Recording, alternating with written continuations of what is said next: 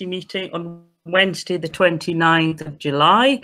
This is a virtual meeting, and I will just read through the list of committee members, and if they could just say present to confirm that they're present. So Georgina Hill, I'm chair, I'm present. Mark Swinburne, if you could Present. unmute. Gordon Castle, I believe is an apologies. Lynn Grimshaw. Lynn, can you unmute and say you're present? I believe Lynn's away from her computer at the moment. She may wish to come back to her at the end. Hello, Lynn, present. Confirm you're present. I'm present. Leslie Rickaby. Present. Ian Switherbank. Present. David Towns. Here, miss. Peter Topping. Present. And Stephen Watson. Present. Great. Thank you very much. So the first item on the agenda is apologies for absence. Kay? Yes, we have apologies from Councillor Castle. Councillor Castle. Okay. And I think that's everyone else present. Item number 2, the minutes of the meeting of the last audit committee that was held on the 27th of May. Just give everyone an opportunity to open that file or hard copy, which you should have.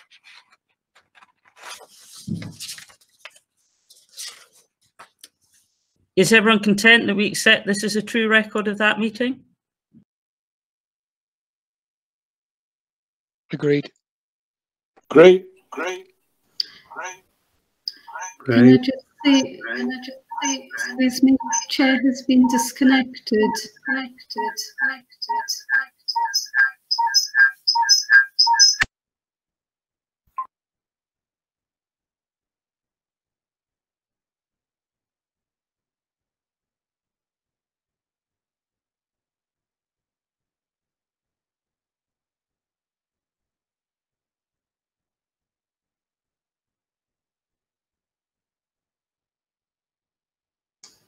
I can see that chair has returned to the meeting, Councillor Hill.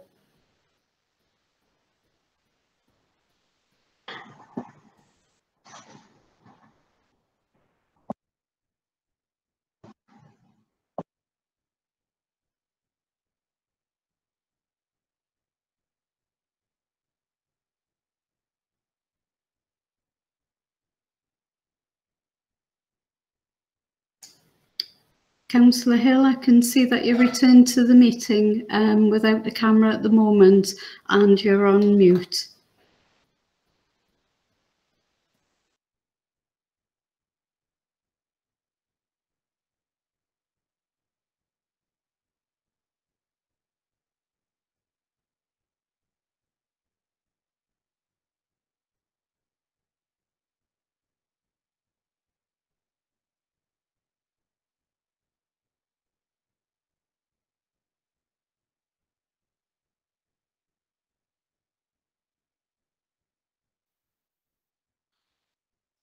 Shall I just pick up until Georgie gets back connected properly?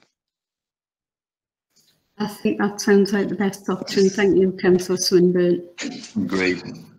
Okay, then. So we've done item 2, the minutes. Item 3, disclosure of members' interest. Do we have any disclosures that we need to pick up on, please?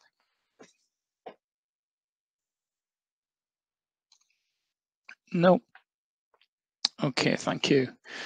So item 4, reports of the external auditor. So it's 4A, audit strategy memorandum, Northumberland County Council and Group year ending 31st of March 2020, Appendix A. So who's picking up on that one, please? Here, it's Cameron Waddle here from Azar. I think it'll probably be Cameron. me that picks on this one. Thank you. Could I just ask a quick question of the chair, which is, or others, do you want to ask questions as I go along, or would you prefer me to go through the whole report and then leave questions till the end? I think it would probably be easier if you go through the report and we'll pick up questions at the end, please, Cameron. I'll do that. Okay, so this is our plan for the audit of the accounts and VFM for the year ended 31st March 2020. It's obviously a little bit later than we would have hoped to have got it to the committee just because of the pandemic.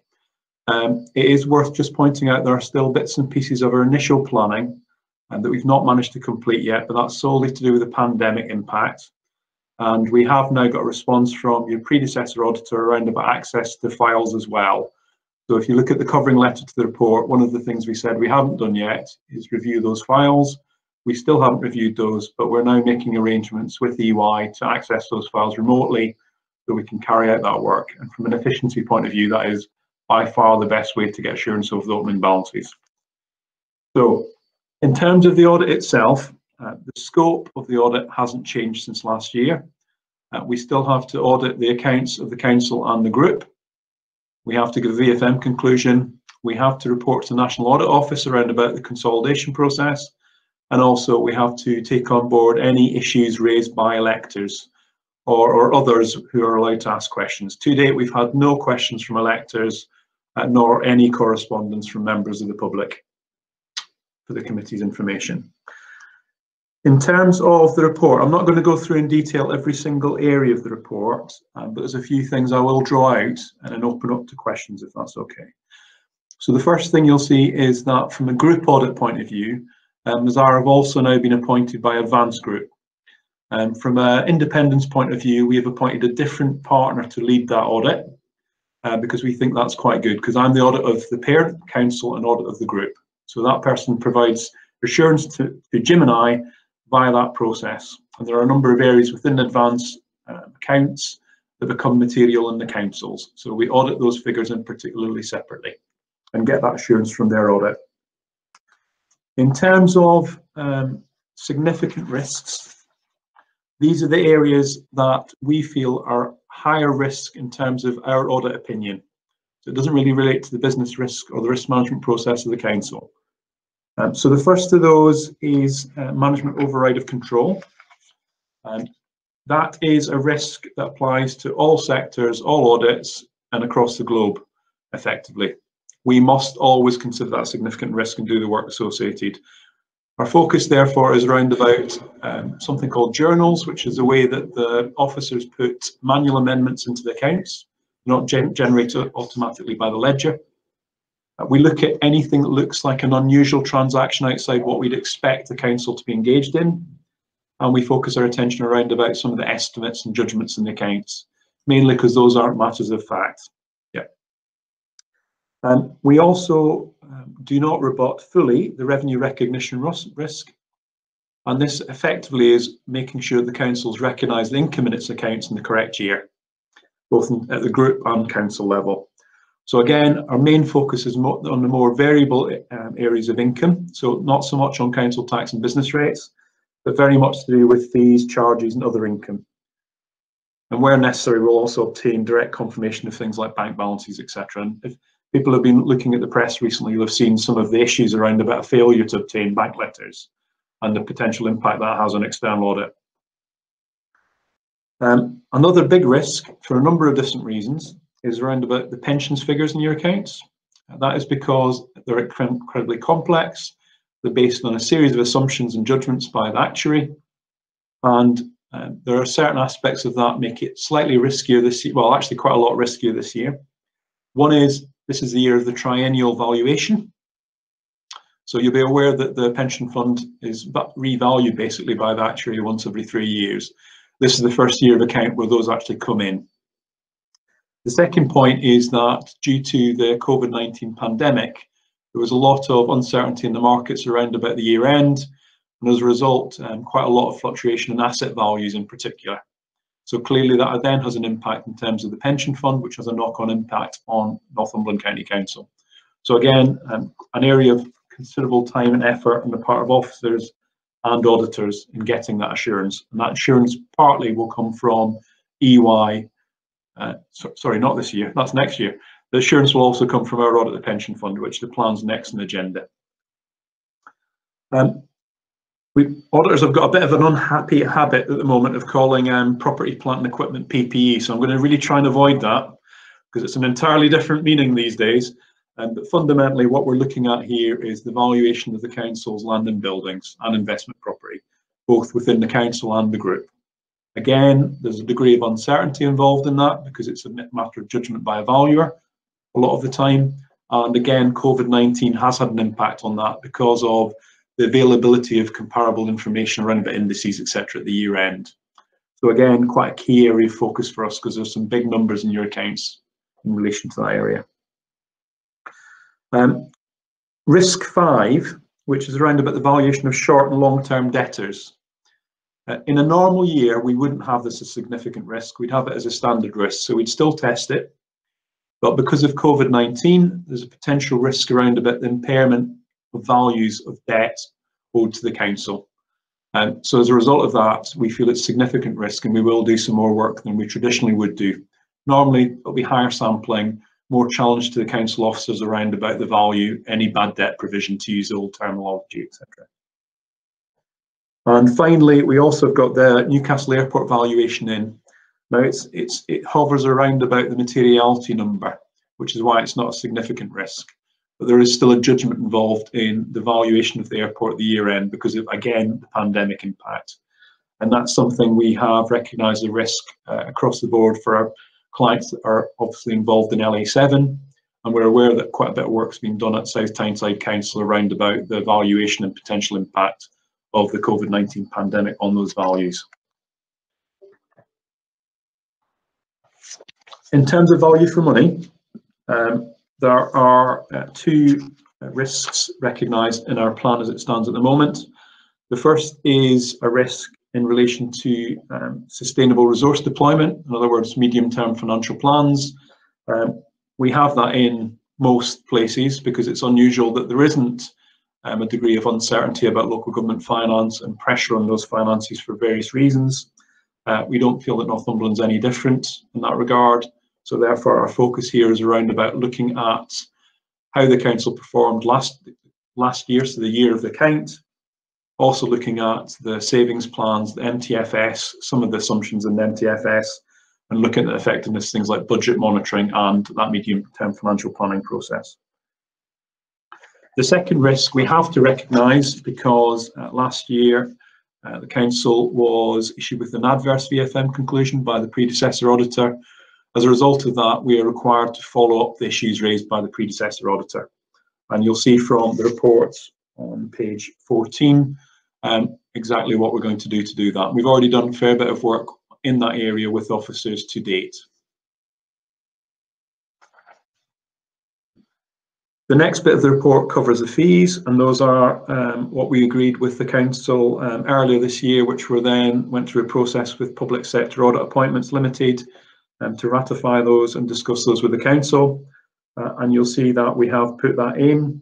There is a possibility of additional fee because of the COVID-19 impact this year, but clearly it's very difficult to judge what that may be at this stage. We actually have to do the work first and then actually look at that. But rest assured, we will be communicating that as timely basis as possible, Chair, with both officers and councillors and independent members of the Audit Committee. And if that's outside of the committee process, that's the way we'll do it by letter. The council has also engaged us to do some non-audit services. The committee might be aware that there was a new ethical standard for auditors published earlier this year. As a result of that, there are a lot more checks and balances around about what auditors can and can't do. The three areas that we are doing are all essentially grant claims required by central government. That's explicitly covered in different sections of the ethical standard, and it is okay for us to do that work. However, we must report that to the Audit Committee, and the Audit Committee needs to formally approve the appointment of Mazar to do that work. So that would be something we'd be looking for to be minuted clearly, so there's actually an audit trail, no pun intended. From an independence point of view, Chair, you'll see in the report we do discuss independence. The three areas we highlight are to do with that grants work I've just mentioned, and in there we just highlight some of the safeguards and some commentary around about the nature of the work and why we actually don't think there is a safeguard required. because essentially they're required by central government. Section 8 covers our approach to materiality, which is quite similar to the predecessor auditor's approach. In practical terms, there's quite a lot of similarity across audit suppliers in terms of public sector. And you'll see that we basically use the threshold of expenditure. So in other words, what the council spends. We think that is the most appropriate way to set materiality for the council. And we set that in a range between 1% and 2%, essentially. And it's broadly similar to, I think, the EY's approach last year, and I think numbers are very similar too. We also set performance materiality. That's the level we test. The reason for doing that is so there's a bit of headroom between the two, just to make sure that everything we do test, there's no potential scope for something to be above that headline materiality number. Auditors didn't used to communicate that to our clients because we didn't want them looking at it and thinking we can get away with something just below that. But in practical terms, we're going to be looking at it anyway, so we would find it, and we're pretty confident just due to the testing approach that we adopt. Trivial is something a number of clients often ask us about. The terminology comes from the auditing standards. Trivial is a level below which we wouldn't necessarily report an error to the audit committee. We would nevertheless report that through to Chris and his team within finance to allow them scope to amend the accounts. And generally speaking, that's clearly something that some places do and some don't. And I think to some extent it depends on the nature of the issue, its importance, and also the time available to make those amendments. But clearly that's a judgment for the finance team and also the audit committee as well. But we feel our approach is consistent with all our other clients in public sector, and we think that's reasonable in terms of the standards as well. There are, because we're external auditors, some other areas where we think that using that big number for materiality wouldn't be appropriate. Most notably, that relates to things like members' allowances, because we think there's a public interest in those numbers, and also officers' remuneration, and anything to do with things like exit packages, etc. For exactly the same reason. Not because we think they'd be wrong, merely because there's a public interest. If we didn't audit those because our materiality was 14 million, we think that would be inappropriate based on the auditing standards. And partly because that's quite often the main area of the accounts that the public are interested in, perhaps understandably. Appendix A isn't a very exciting appendix, I'm afraid, but it does tell you what we have to report at different times. And you'll see from the ticks on page 20 of the report that the audit strategy memorandum, so this plan just now actually ticks off around about 8 of those different areas. The rest of those, generally speaking, will be either repeated when we do the audit completion report at the end of the audit, or they'll be covering those things that we've not yet covered because we haven't done the work. Appendix B is just highlighting a fairly major change that's been put off by a year because of the pandemic, which is the change to IFRS 16 around about leasing, which does have quite significant implications for anybody that has a reasonably large lease portfolio. The council's aware of that, as are officers, and we're aware that preparations have been underway on that area for some time, and something clearly we will revisit next year. Though we are waiting, and the council is waiting for a little bit more guidance from SIPFA about some slightly odd areas that local government has in its accounts that don't really compare to the corporate world, which therefore require some nuanced thinking around about the standard setters. I'm finished this plan, Chair. I'm happy to take any questions from the committee members. I'm just unmuting myself. Thank you. Sorry about that, and thanks, Mark, for taking over. That I picked up most of that, and that seems a very fulsome, thorough report. Could somebody put the hand up if they would like to ask a question? Has anyone got any questions on that? Stephen? Hi, Stephen Watson. Hi. Thank you for that, Cameron. That's a very thorough report. I just want to pick up on something you said right at the start, and that is the cooperation you've had from Ernst & Young, or EY as they call themselves these days. Do you feel you've had a full disclosure of all the information that you need as an input into this strategy for a plan? I noticed you did mention that some working papers, etc., you were still waiting for them. Do you feel you've had full disclosure and enough to actually feed into this plan? We have no reason to doubt that we will get that disclosure, Stephen. It's just a simple matter of when the pandemic hit. So if you remember, we were appointed, I think, late January. We commenced the discussions with the council officers around in sort of February time, really. And that's where we started the planning process. We had literally, I think, written to UI to ask for access, etc., when lockdown happened. So it's a simple matter of they weren't in their offices, we weren't in theirs, therefore it was impossible to actually access files. We did chase them a couple of weeks ago and asked them whether things have changed. What they've confirmed is they're happy to have a call with us now around about making arrangements, and they will make their files available to us remotely in due course. And that's basically what we would expect as part of that handover process. So I would say we have had cooperation from EY to date. The only reason we've not got as far forward as we would have liked is solely to do with COVID-19 and the impact that's had in terms of government guidance. Okay, so the bits that we're missing, just to pick up on that, the bits that we're missing in terms of the disclosure to date, which obviously we understand because of the pandemic were difficult, you don't feel that they would have a material impact to this plan particularly? In other words, there isn't anything there that you think might be a deal breaker that might come forward that might change this plan? I would be surprised, Chair, on the basis that we obviously have access to their completion report from last year that the committee got around about, I think it was late November time. And in that highlights all of the reporting issues they felt they had to raise with the council.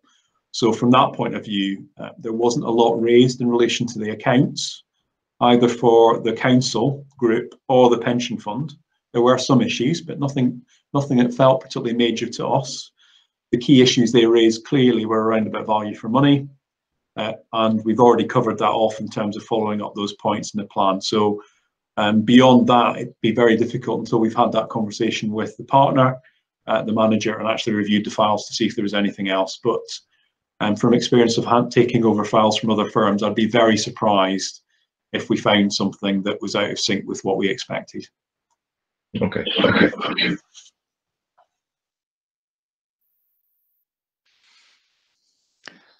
Seems like Georgina's dropped off, so Peter, if you want to ask your question, please.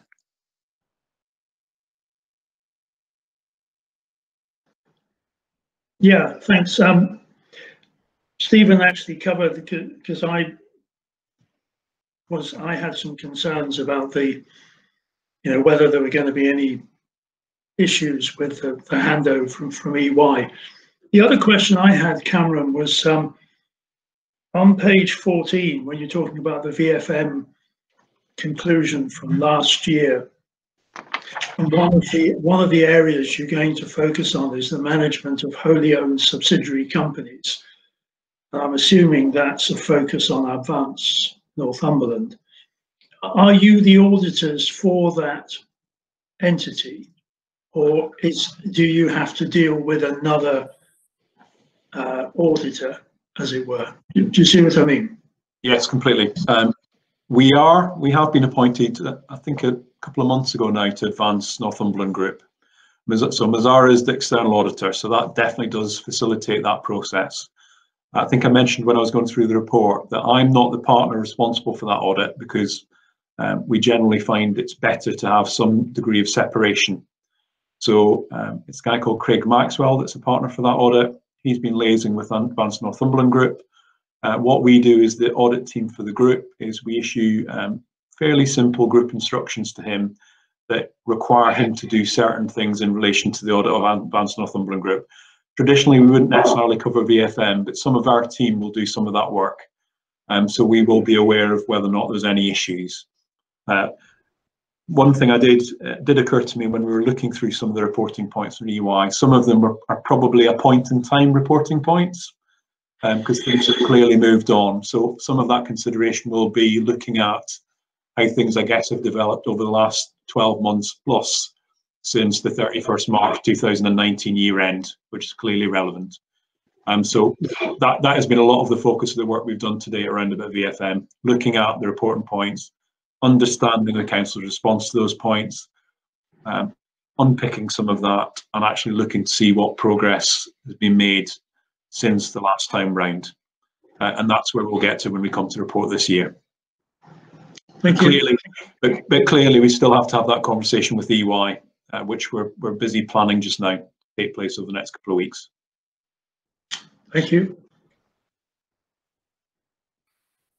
Okay, thank you, Stephen and Peter. Is there anyone else who has any more questions? No, thank you for that, Cameron. And just before we move on to the next one, and no doubt it will appear in the next one as well, as you mentioned, these reports are no doubt affected and shown so because of the COVID situation, and reflecting quite a significant change, and the results that will come, as we'll see played out in future reports, have been affected significantly because of the situation that we've been in and the pandemic. And the reports look considerably different to what they normally would because of that situation. And I would imagine that writing the reports as a result of that has been more difficult because it's a bit of an unknown entity as to how things are going to be played out in the future. So that's probably been more difficult for you to write these reports. But if you want to move on to the next one, item B, please. I will do, Chair. I'll just very quickly respond to that point. I think if it reassures the committee any, certainly it's taken a lot of time thinking about what the additional risks related to the COVID-19 pandemic could be. But clearly the National Audit Office exists as well. There is an audit suppliers group, and we sit as part of that group, and we all talk to each other around about the sort of impact that might have to make sure A, there's a bit of consistency across the sector, and B, just a bit of constructive challenge amongst the suppliers to make sure that if one firm's saying, well, we think this is a risk, we're not sitting there going, well, that's not a risk, because what we should be doing is saying, well, actually, could it be a risk? The outcomes in this report reflect those deliberations, if that makes sense, at that level, not just what I think. Yeah. If that's provides reassurance. Good to hear. Yeah. Okay. So in terms of pension fund, the broad outline and sort of format layout of the report is very similar. We haven't covered up front around about the COVID-19 impact. I think we issued this just slightly beforehand, and I tweaked a template for the second one to reflect that. But clearly, some of those issues also apply. The key thing for us about the pension fund is trying to get the audit done as fast as we possibly can, because the committee will be aware that essentially it merged with Tyneware Pension Fund on the 1st of April 2020, and therefore that has some implications. So we've agreed with Chris, Alison and the team that we will crack on with that one as fast as we possibly can. So it's worth bearing in mind that context, if that's okay, Chair. So in terms of some slight differences, I guess. Clearly, the pension fund is a very different beast to the council audit. There are different risks in there. There is a degree of complexity around about asset values in particular that we have to consider. The fund obviously uses investment managers, custodians, etc. So we consider that. That also involves a degree of complexity in terms of getting that assurance. And also, clearly, if people have been following the press, you'll be aware of, again, that financial uncertainty in the markets around about the year end, and therefore the implications that has around about the work that's required by auditors in relation to asset valuations. Most notably, that work reflects the level 3 investments. So I think traditionally what used to be called unquoted, but also direct property investments, because I think I mentioned before in the last plan, that valuation uncertainty around about property at the year end as well. So in terms of the risks for the pension fund, management override is still in there. So again, that focus on manual intervention, journals, estimates and judgments. But the other key risk is around about those valuation of unquoted investments. And that's because of A, there's no obvious, easily publicly available information to sort of ratify the value at the year end. So that already increases that risk.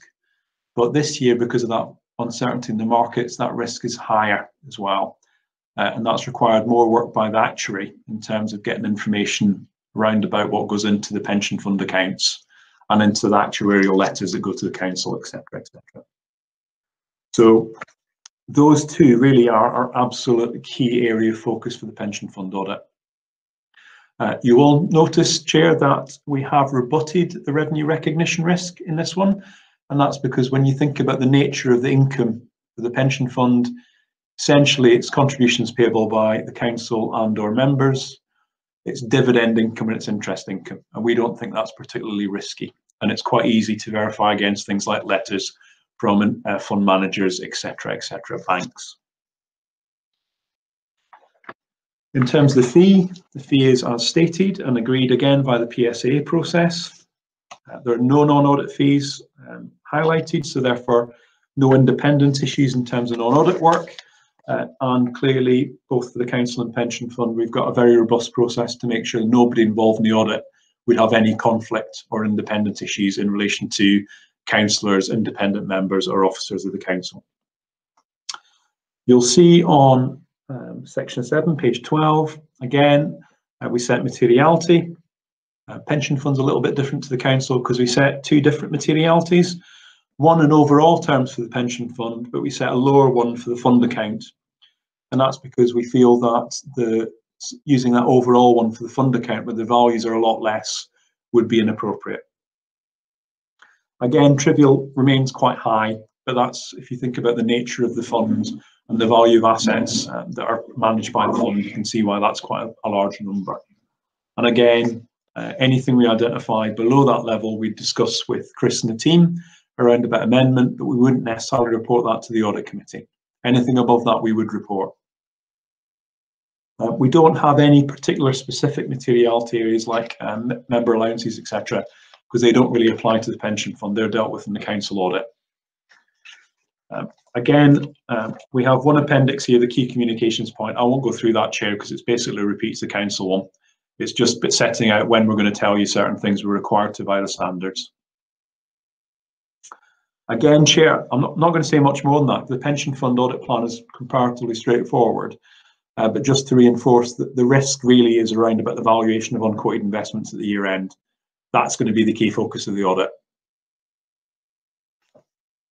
Happy to.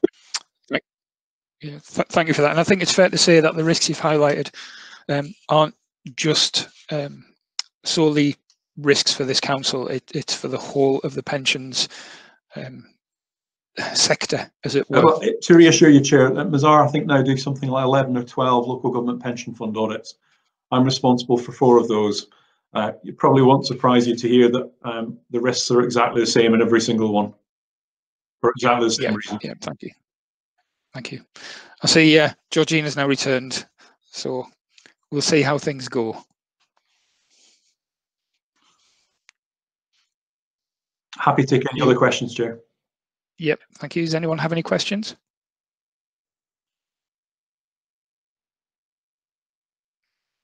Councillor Swithenbank?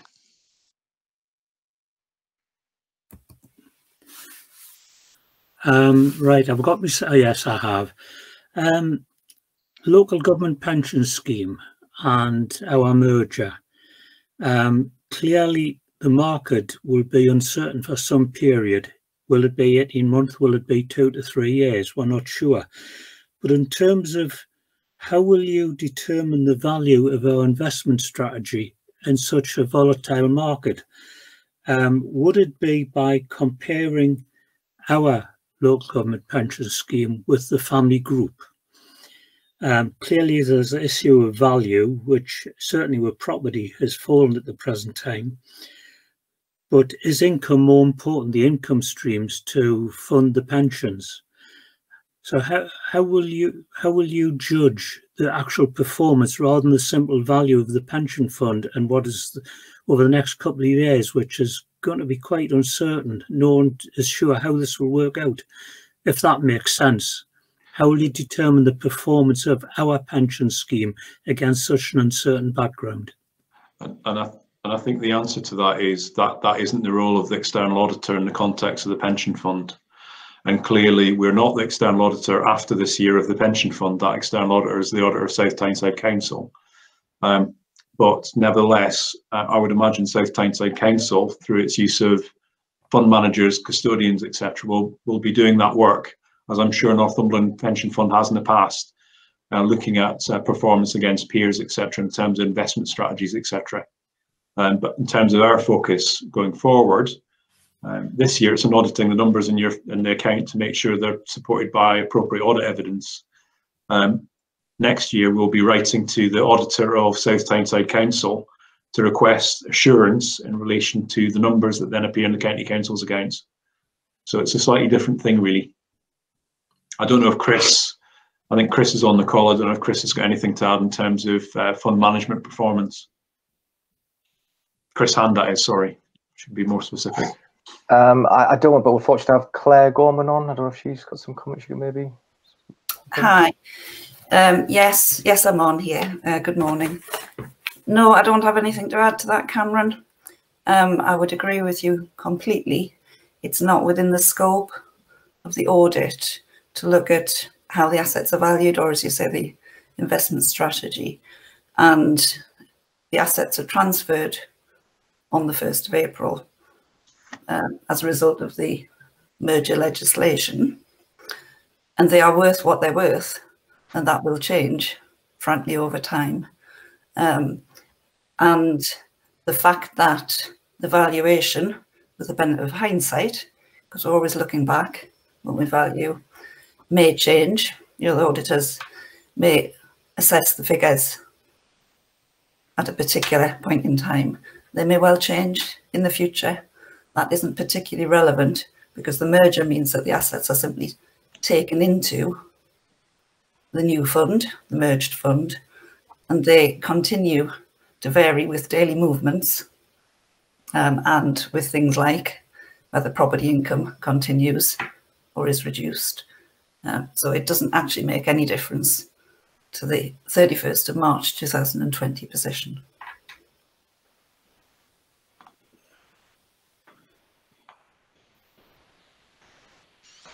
Is that okay then, Councillor Swithenbank? Yes. Yep. Do we have any more questions with regards to that pensions report?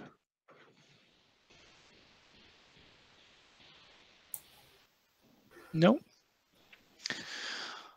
Okay, well, those two reports for the external auditor were just for consideration. If we're happy enough with those now, I'd like to thank Cameron for that information, and we look forward to the future reports and advancing the detail within those and the next reports that come from Mazars. And thanks very much for that, Cameron. Thank you, Chair. Thank you. We'll move on to item 5, report to the Executive Director, Finance and Section 151 Officer, Treasury Management, Annual Report for the financial year 1920. Thank you, Chair. If I could take that report, if okay, yes, please. Thank you, Andy. Thanks. Okay, just the report provides a review of the Treasury Management activity for 1920, and it sets out performance against the Treasury Management strategy for 1920, and it also includes a review of the prudential indicators which have been set as well. Just picking up on a few specifics. So page 4 of the report highlights that all the Treasury activity in the period has complied with the Treasury indicators, which were set out in the 1920 strategy, and all borrowing undertaken in the period was also within the limits set by the Council as well. So just considering our borrowing activity for the period, which is covered on pages 9 and 10 of the report. Page 9 highlights that over the year to the 31st of March 20, our actual external borrowing increased by 93.4 million, and the figure rose up to a total of 824.9 million. And within that, there was £175 million of new borrowing and 81.5 million of debt, which was repaid or matured. We also used 105.6 million of temporary internal resources, which is in lieu of the council borrowing externally to fund the capital programme. This is a continuation of a strategy we've used over the past couple of years, because basically using that internal money is actually cheaper than us going externally and borrowing. And I think sort of finally on that page as well, it also highlights that there were 21 new loans over the period. And maturity periods were spread, and this basically it spreads the interest rate risk, so all of our loans aren't maturing in a particular period. Moving on to page 10. Page 10 summarise our weighted average interest rates, which was paid on borrowing, and that rate stood at 2.9%. Unfortunately, in terms of performance on borrowing, same as last year, we don't have the data available yet from SIPFA. And again, as last year, what we'll do once we get that data available, we'll make it, we'll present it to the committee in our next update, which is the mid-year review, which takes place at the November meeting. Page 10 also covers the actual values of the interest that were paid during the year. So at 22.7 million, it was below the budget by 0.8 million. And this was mainly due to our average interest rates being lower than estimated. So we estimated 3.06%. And as I mentioned, the actual paid was at 2.9%. Just moving on to our investment activity now, which is covered on pages 11 to 13. On page 11, this confirms that all of our investment activity throughout the period conformed with the council's approved investment strategy, and we actually experienced no liquidity issues over the period as well. In addition, the value of investments increased during the period from 96 million up to 191 million. And this was mainly as a result of the government support that we received near the end of the year to help us with the COVID-19 pandemic.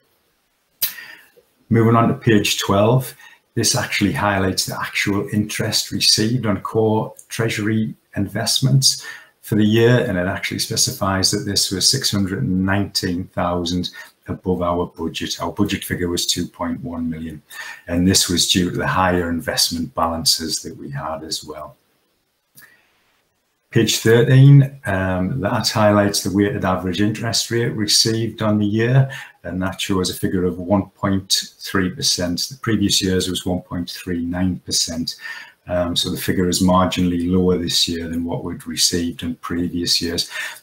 The main reason for that is because of the COVID-19 pandemic. We chose to keep a lot of our funds in liquid funds, just in case we needed that fund, and in order to support businesses and vulnerable individuals, and make sure that the council had no liquidity issues. But inevitably, with these liquid funds, the rate of return isn't quite as high as we could achieve if we'd looked at maybe fixed term investments. Again, in terms of rate of return on the investments, as I mentioned before, the SIPFA data isn't available, but we do have a little bit of data available from our Treasury Advisors Link Asset Services. And again, as in previous years, our performance has exceeded our group benchmark. And again, the main reason for this is because we placed a number of investments a few years back, longer term, with other local authorities where we achieved a higher rate of interest. So just finally, just summing up, pages 14 and appendix 2 of the report cover the council's prudential indicators. And these indicators are designed to ensure that the council's capital plans are prudent, affordable and sustainable. And just to finalise, really just to highlight that the council has actually operated within these prudential indicators, which were set at budget time. Thank you, Chair, and happy to take any questions that anybody may have.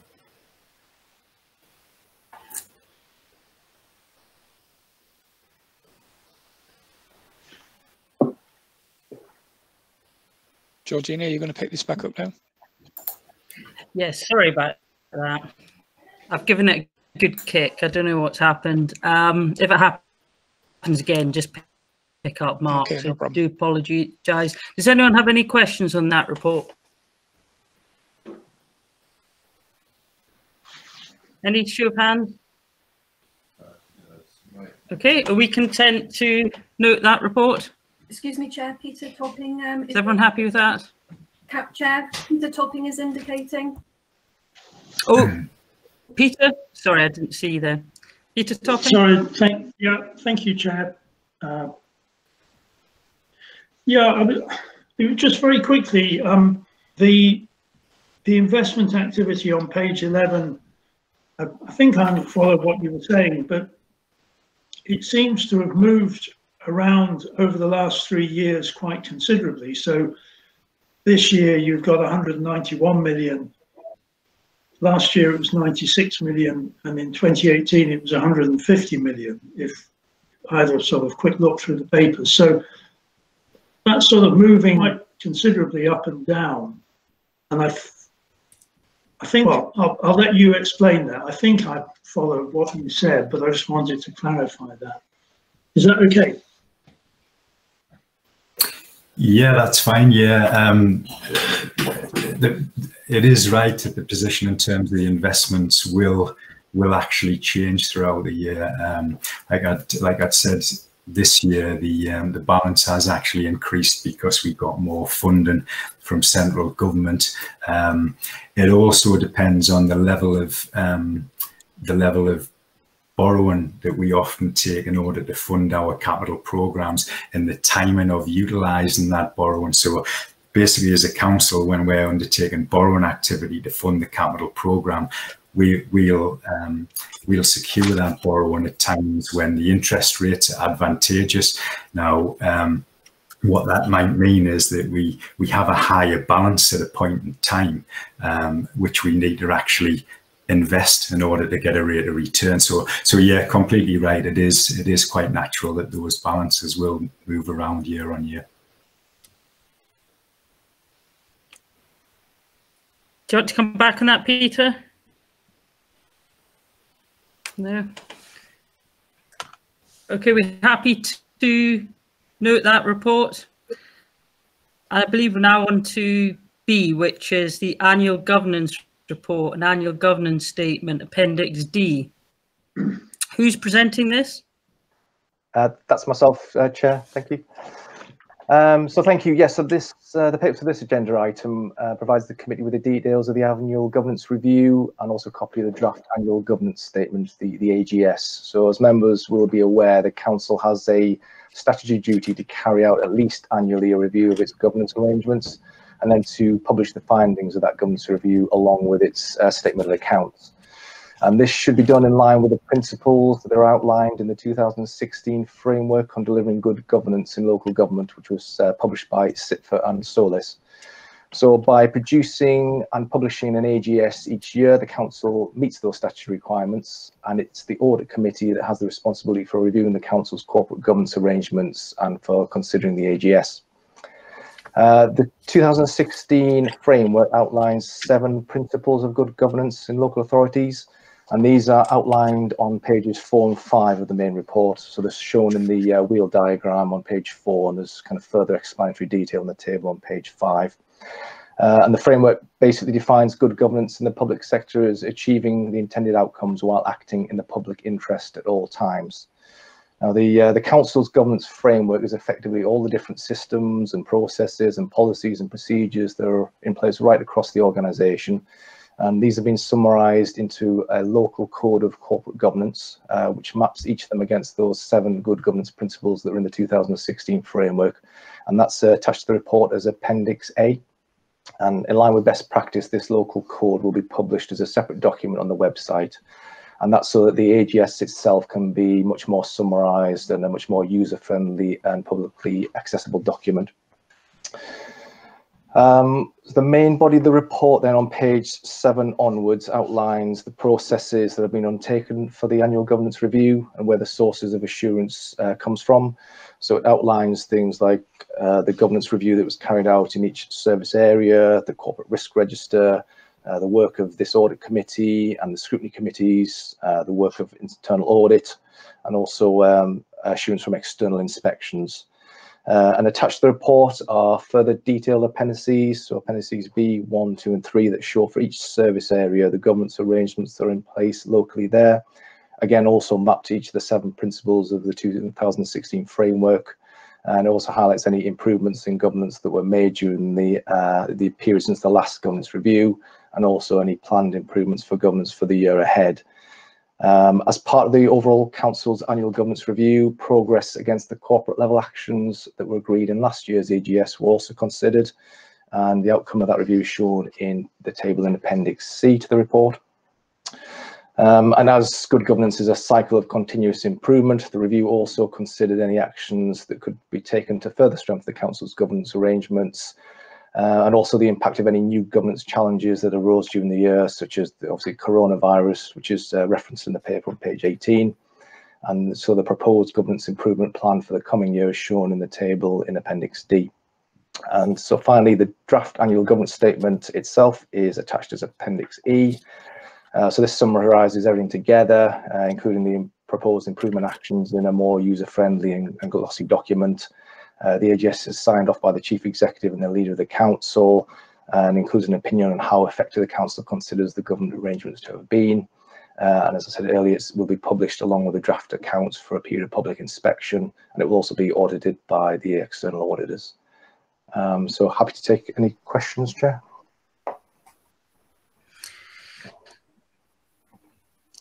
Does anyone have any questions? Councillor Grimshaw is indicating, Chair. Yep, Councillor Grimshaw. Thank you, Chair. Yes, it's on just on the main body of the report, D, and it's actually on page number 12, and it's the second paragraph down. In January 2020, Cabinet approved the establishment of a group of holding up to 10 limited companies to support the expansion of commercial business and opportunities being developed. And once it's established, there will be directors and secretaries, etc. And also councillors was going to be actually on that body. Could I just ask for an update on that, please? Councillor Oliver's indicated he wants to respond. Thank you, Councillor Grimshaw. Yes, there's ongoing work, and there's been a small group set up which is meeting every 2 weeks to review progress. I think the next meeting is actually tomorrow morning. There's legal advice and professional accounting advice has been taken, and really at this stage it's about creating a structure. So there's a sort of holding company, and then the ability to create individual trading companies below that as required. And so, you know, there are sort of areas including, you know, possibly tourism, possibly broadband and so on that may fall into that. So just to be absolutely clear, there will be councillor representation and almost certainly other external non-exec director representation on each of those companies and the holding company. But nobody's been appointed yet, and nobody's been approached about that or anything. So it's at the stage where the legal work and the professional advice is sort of coming to a conclusion. And as soon as things start happening, we'll keep everybody properly informed. Councillor Grimshaw. Thank you, Chair. It was just that, you know, that I was appointed on that board from the Labour Party, and I would have thought that if that was the case, that we should have been involved from the beginning, so that, you know, we could have sat on this particular board and we weren't excluded. And it feels as though if it's being set up and you're talking to different people, that our group has been, you know, like not represented. No, I mean, I think probably slightly jumping the gun there. As soon as the board is set up, then that will, you know, those appointments will take place. And but at the moment there is nothing to be on the board of. So there's no intention to exclude anybody. And you know, as soon as that happens, then you'll be invited, and there'll be proper discussion with the other political groups. So we'll keep you very well informed. You've got my assurance on that. Thank you. Okay. Anyone else have any questions? Can I just ask something? One thing, I don't actually like this time of year when it's the annual governance statement, because there's people basically marking their own homework, and we're kind of being asked to rub a stamp, which is hundreds of premises attached to what we're approving. Let me give you an example. I mean, one of the principles of corporate governance, you know, that we all jump up and down and say, look what we're doing, behaving with integrity, demonstrating strong commitment to ethical values and respecting the rule of law. Now, if you remember, 18 months ago, some time ago, there was a report that we received regarding what seemed to be an abuse of taxpayers' money. Do you remember the trip to Cannes and all that?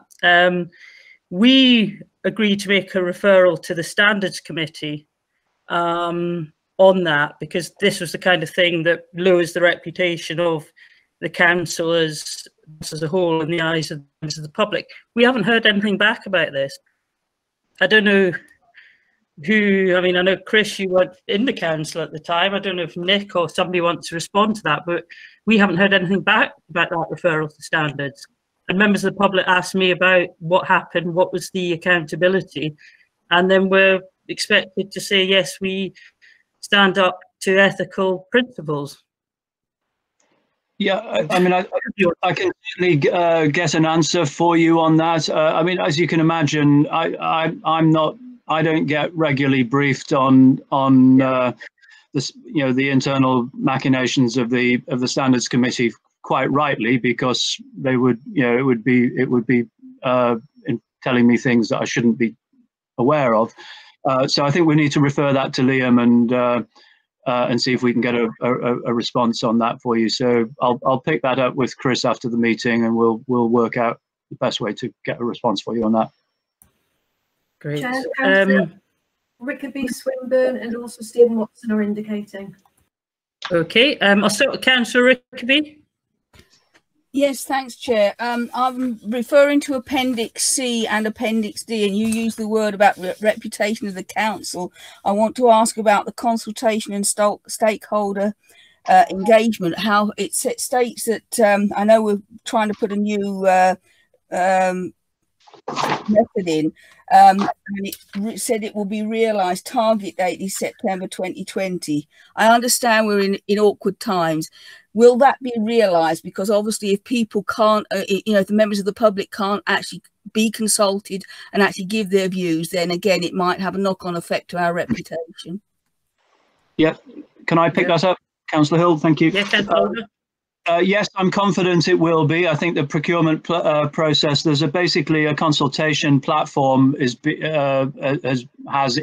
procured, and I think that will give us a really good facility to be able to do everything from very short, sharp consultations that might inform policy through to fairly comprehensive consultations that might be required statutorily. So yes, it's happening. It's an interesting idea. Obviously, COVID has impacted. We aren't having face-to-face meetings, so and members of the public can't turn up to meetings, and you know, that's everything from sort of planning meetings to scrutiny meetings to full council meetings, and we're very mindful of that. And obviously, government have responded and you know, relaxed the regulations so we can hold meetings like this over Zoom.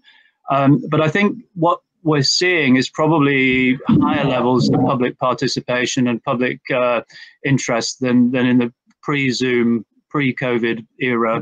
People have got used to the idea that they can dial into a meeting and watch what goes on. And so I would hope that one of the sort of the positive consequences of this terrible pandemic is that we basically have a greater public interaction with the important work that local authorities do right across the country. So, and I think the consultation platform will be part of that.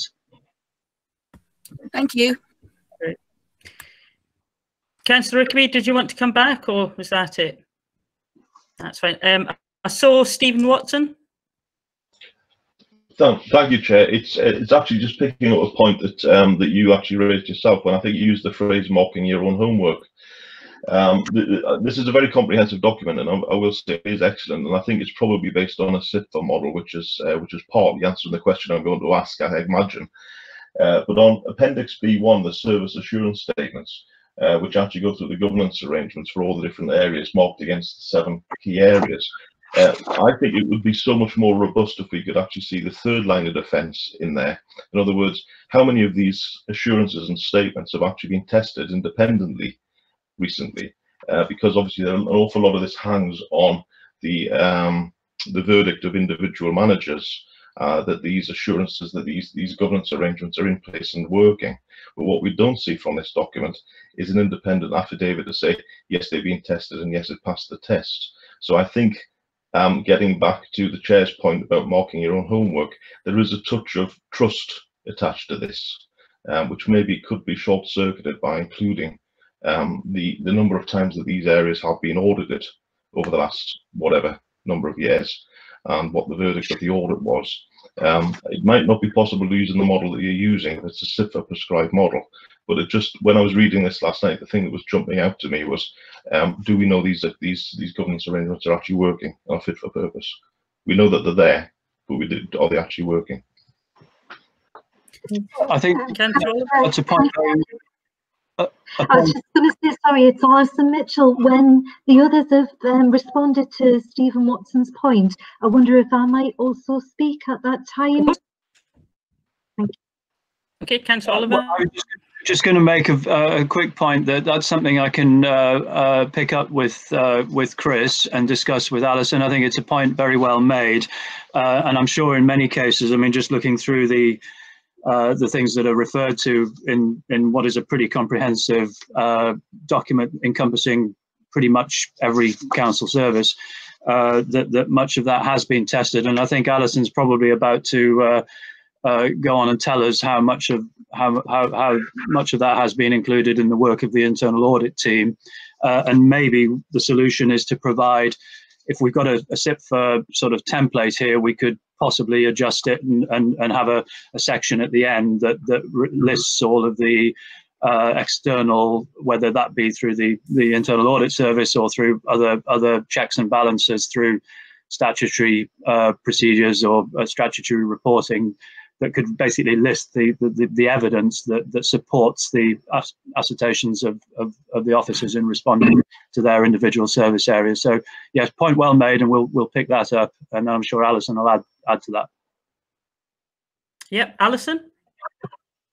Thank you, Chair. And yes, I would absolutely endorse what Councillor Oliver has just said. I think the important thing is that the annual governance statement and internal audit are two separate things. The annual governance statement is a statement which is produced by the council's senior management, and it's meant to be an honest reflection of how the organisation sees its governance arrangements and what it's done to monitor and measure those. So internal audit will be one of the strands of assurance. There are a number of other strands of assurance in the third line of defence. External audit, for example, risk management being another. But there is actually a paragraph included in the Chief Internal Auditor's opinion, which Kevin as Chief Internal Auditor will take you through later when we get to that item, where internal audit highlight the areas that they consider should be thought about when management are producing the annual governance statement. So I think Stephen Watson makes a very, very good point, but just to be clear that the two things are quite separate, and internal audit's coverage is based on an assessment of audit risk. But we'll be glad to bring more information back to the audit committee in the future. Great. Chris, did you want to come in at all? I suppose just the detail in B1 was to provide further assurance in terms of the local code of conduct. So that in itself is part of the assurance. As Alison sort of touched on, there are the 3 lines of defence model. So these are embedded process and procedures. We have the assurance from the work of internal audit, which is is obviously risk-based and developed a part of the audit plan. We have the statutory rules in place. We have the assurance from internal inspections. But we'll take on board everything saying. We'll catch up with Nick and we'll have a look at this list and see what things can be tested. I suppose I'm just aware that it's a very long list of sort of stuff, so to try and independently audit those, we might be setting ourselves a challenge. You know, something is about having minutes for meetings and that sort of stuff. But it's a good comment made, and we'll take it away and we'll have a look at that. I think. Sorry, Alison. Yeah. It was just me, Chair. I just wanted to mention something. Oh, sorry, Mark. Carry on, yeah. Yeah, it's no problem. Chris had mentioned some before, and I know Councillor Rickaby had touched on something similar, but he mentioned about public view, and Councillor Rickaby mentioned about consultation. So this would be obviously going for public view, and no doubt the accounts will be as well. And it's something I had to raise yesterday in north of Tyne as well. Not everyone has access via computer, so it's a case of making sure we have arrangements for the public to be able to access, you know, whether it's County Hall or whatever, to see what they need to physically. And with the current situation, that's not going to be easy. Now, I know we probably won't have an influx of people sort of clawing at the door to be able to see these documents. That's not usually the case, but we need to make sure that things are in place for people to be able to view these, you know, if they want to. So it's just, you know, do we have the provision? Are we going to put those things in place should people want to view these, want to view the accounts, etc.? We need to have these preparations made should that take place. Councillor Oliver? Yes. So I think that two separate points there. One is around publicly viewing the documents, and I think that every year there are arrangements made for those documents to be available for inspection at County Hall for people that can't access them online. So that will be the case again this year and into the future. In terms of people accessing meetings where they don't have a decent broadband connection like Councillor Hill, then I think we are looking at the moment in terms of the library reopening programme. I think that's a starting point. So library and customer service centres, and there's a lot of work being done by officers in that area, looking at health and safety assessments and how the process might work. And obviously within our libraries we have publicly available access to computers. So it's something we've been talking about every week. There's a lot of work going on, and every local authority in the country is basically assessing the sort of government guidance.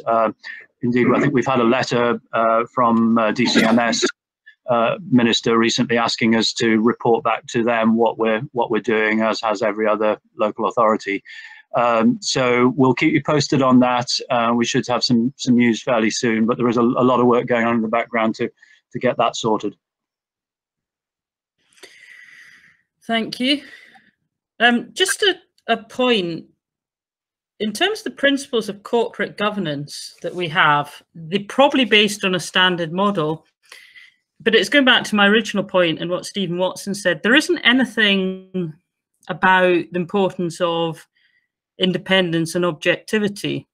I'm seeing a general principle, and I'll use a specific example. The council presented with a report about the impact of the judicial review hearing into Ledbury Town Council, and the people that we sought advice from about the implications of this judgment was NULC. Now, NULC were embarrassed by that report. So something as simple as that, I'm not going to go into the specific details, but just if you're getting advice, you wouldn't get advice from somebody that's embarrassed by the report. So I just think there's a few other things creep in, but I just think it's importance of when we're getting advice, ask, is this independent, objective advice? Have they got an axe to grind? Is there any reason to unspecific?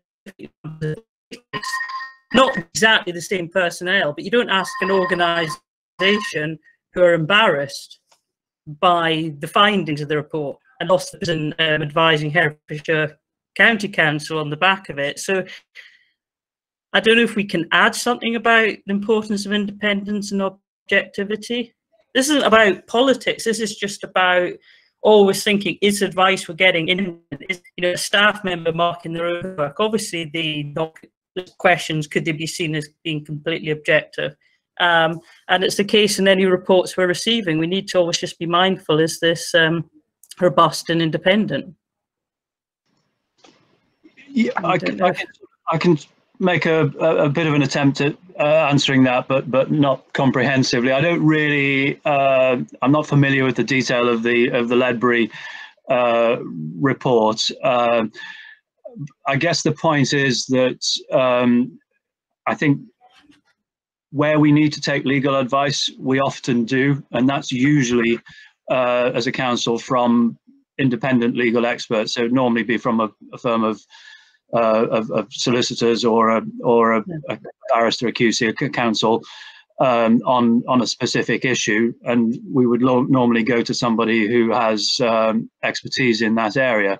And I'm sure any advice taken from NALC on the implications of the Ledbury report was probably one part of an overall assessment of how to deal with any recommendations from that report. So I'm also, you know, we've got an experienced monitoring officer who's been doing it for many years, and they will have, you know, he will have been having discussions, I'm sure, with other monitoring officers across the region and perhaps across the country in terms of dealing with that. So, but I accept the point. You know, we've got to be careful who we take the advice from. We need to make sure that the advice is truly independent. And you know, broadly, with what I see in my role within this portfolio is that often does happen, and people are proper experts who are totally independent of the council are called upon for that advice. In terms of the wider picture of assessing sort of this report, I think it probably comes back to the point that Alison's made, is this is a report by officers looking at how officers are implementing the sort of governance requirements according to the framework. So by very nature, you know, by its very nature, there is an element of marking your own homework. The point that Alison's made is that there is a wider governance procedure in place to question and challenge that with the risk-based sort of work of internal audit, and then ultimately once a year an external audit process as well. So I'm pretty comfortable overall that the level of scrutiny of the work of the council is pretty high. The bar is pretty high, but yeah, do take your point around that specific issue without understanding the detail. Councillor Swithenbank, did you have your hand up? No? Anyone else? Anyone see anyone that I'm not seeing? Okay. Now, I've asked you to look at the recommendations on D. It says it's recommended that we note the principles of good governance outlined in the 2016 SITFA framework. I presume we're all happy with that part. Yeah? Yep. Show of hands, maybe. Note the progress and outcomes from the Council's annual governance review, including the progress made against 2018-19 improvement actions shown in Appendix C and the significant changes in governance improvements made in each service area shown in Appendix B2. Again, we're just noting this, so presume everyone's happy with that. Yep. Approve the updated local code of governance shown in Appendix A, which has been updated following the annual governance review. This is the local code of corporate governance. Apart from the comments that we've made, which will obviously be minuted, is everyone happy that we do that? Yeah. Okay. Note the further planned improvement actions to further enhance accounts as governance arrangements shown in Appendix D following the review, and we've made suggestions on that. So again, everyone content with that? This is the one which I might ask for people's suggestion how we should treat this. It says, approve the draft annual governance statement shown in Appendix E that will be published with the draft statement of accounts for a period of public inspection. How do people think we should treat this? Because we had this debate last time and it's not actually our decision to approve it. Obviously, the Cabinet, etc., would like us to endorse it, but we don't necessarily, I believe, have to approve it. So is there any suggestions how we should treat the last line of the recommendations?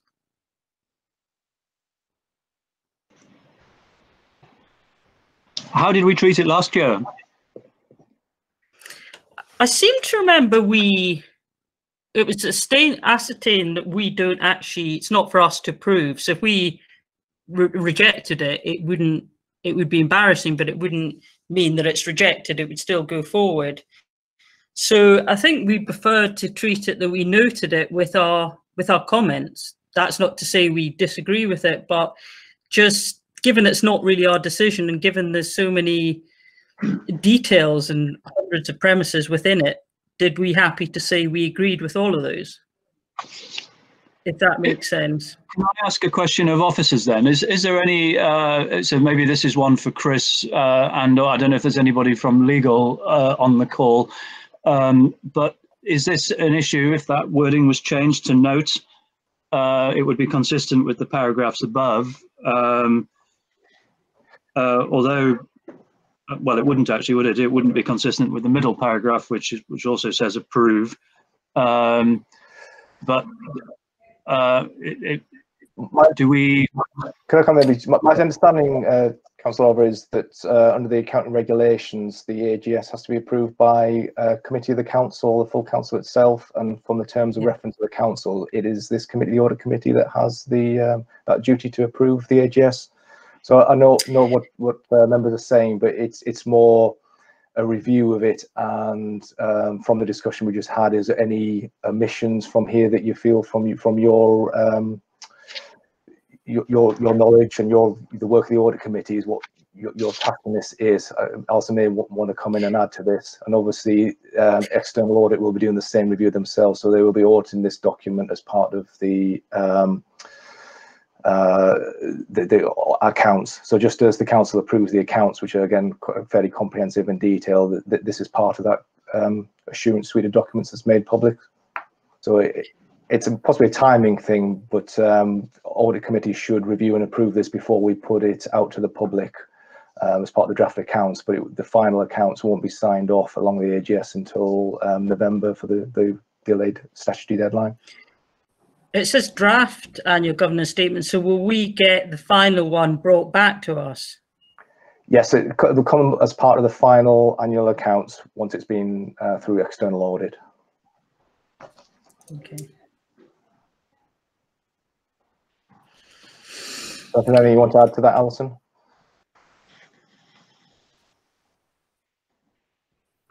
So I guess what would... Sorry, Chair, I was just trying to see what was the annual governance statement went to the March meeting of committee last year. I was just trying to look up and see what that says. I think the important thing from my perspective for the audit committee is to be assured about the way in which the annual governance statement has been put together. So if it was a very glib, very thin document, which didn't demonstrate that there'd been a degree of rigour in the way that Chris and his team had put that together, that would be a cause for concern for the audit committee. But what I would be comforted about as a previous auditor is the evidence base which has been included along with the annual governance statement. So it isn't something which has just been kind of put down there on paper.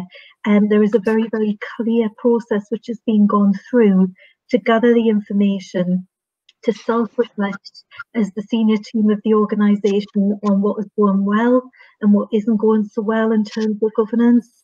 And I think it's also an important point to make that it isn't about just putting down everything that you think is wrong. That's a very important part of the annual governance statement, anything where you think there is improvement, but it's also about making sure that there's due recognition for the things that the authority is doing well. And I know there are references to external inspection reports and so on within the document. So I think that that should be considered by the committee in the round when deciding whether to approve. But Chris is quite right in terms of the rules around a committee of council having to approve the annual governance statement and that being timed in with the publication of the accounts. Would anyone like to make a recommendation? Chair, Peter Topping's indicating. Yeah, Peter. Thank you, Chair. Yeah, I have some sympathy with the point that you are making, because while my assessment is that this is a pretty comprehensive document, and as Alison has said, the evidence is there that it's been pretty comprehensively put together, and there is commentary in the assurance in the annual government statement about, you know, issues which have not gone well as issues which have gone well. So it seems pretty balanced. But as you're saying, Chair, the lay reader of this would interpret the word approve as being that this is something that the audit committee is approving, rather than this is a document that comes from the executive. So I do have some sympathy with your issue, and I have come across it in elsewhere. So I'm supporting you. Okay, therefore, and I think it's the emphasis on. I'm always reluctant when there's long, detailed reports, you know, to agree something verbatim and give assurance. That's not to say that you don't give assurances. I know this sounds like you're sitting on the fence, but I'm always just slightly cautious, and particularly as it's a draft, and particularly as it's not actually on. So I'm going to make a proposal, and I'll ask for a show of hands on this. And if it fails, obviously somebody can make another recommendation. But I propose, and I'm sorry, of course, the co-opted members don't actually have a vote. But actually, I might ask Stephen, do you have a thought on that? I'd be interested in your thought, because you don't actually have a vote on this, about how we should treat the last part of the recommendation. I just to echo Peter's last comment, to be quite honest, Chair, is that A, this is a very comprehensive document. B, it is supported by a lot of good evidence from the first and second line of defence. It does make reference to the third line of defence, which is good, although you do have to look elsewhere to find the third line of defence opinion on a lot of this stuff, which was part of my point earlier on. In terms of whether we endorse it or not endorse it, I think that we can endorse it as it stands. I think we can endorse it as it stands, because it is what it is. It is what the first and second line of defence believe are the governance arrangements and the risk control in their areas, and I think that is what it is, and that's what it's saying. So in that respect, I think we can endorse it, because it is what it is. It is what people have evidenced and have given an assurance and affidavit, and it is, at the end of the day, the managers and directors of the council's job to actually give these governance assurances. So I think we wouldn't be sticking our neck out to say yes to it. My point earlier on was largely around we would feel a lot more comfortable, we would have a warmer glow as a committee, third line of defence assurances in some of these areas. But as it is what it is, and Chris and Nick have explained earlier on, and Alison as well, is that it is very much an opinion of the people who are at the first and second line of defence. I don't actually particularly feel uncomfortable about endorsing it as a document. So, okay, what I'm going to approve, the word approve seems to indicate it is our responsibility to approve it. I'm listening to this debate and we're not getting clear advice. And I'm wondering whether deleting approve and putting note in where we are accepting it, recognising it, but it's not our... to propose that as well, so I'll second that. I'll actually just read through the names to make it easier. So the proposal is to change the word approve to note. Nick? Sorry, could I just ask a question before, because I think this might impact on how this gets dealt with, and there may be somebody on the call that can answer this question. I think what Chris was saying earlier is that the council has delegated this report to the audit committee to be approved. I guess if the word is changed and it's not formally approved, my question is, can it be approved? Because I don't think anybody's got a problem with the report. It's a matter of principle as to whether it's the audit committee's role to approve it that seems to be in question.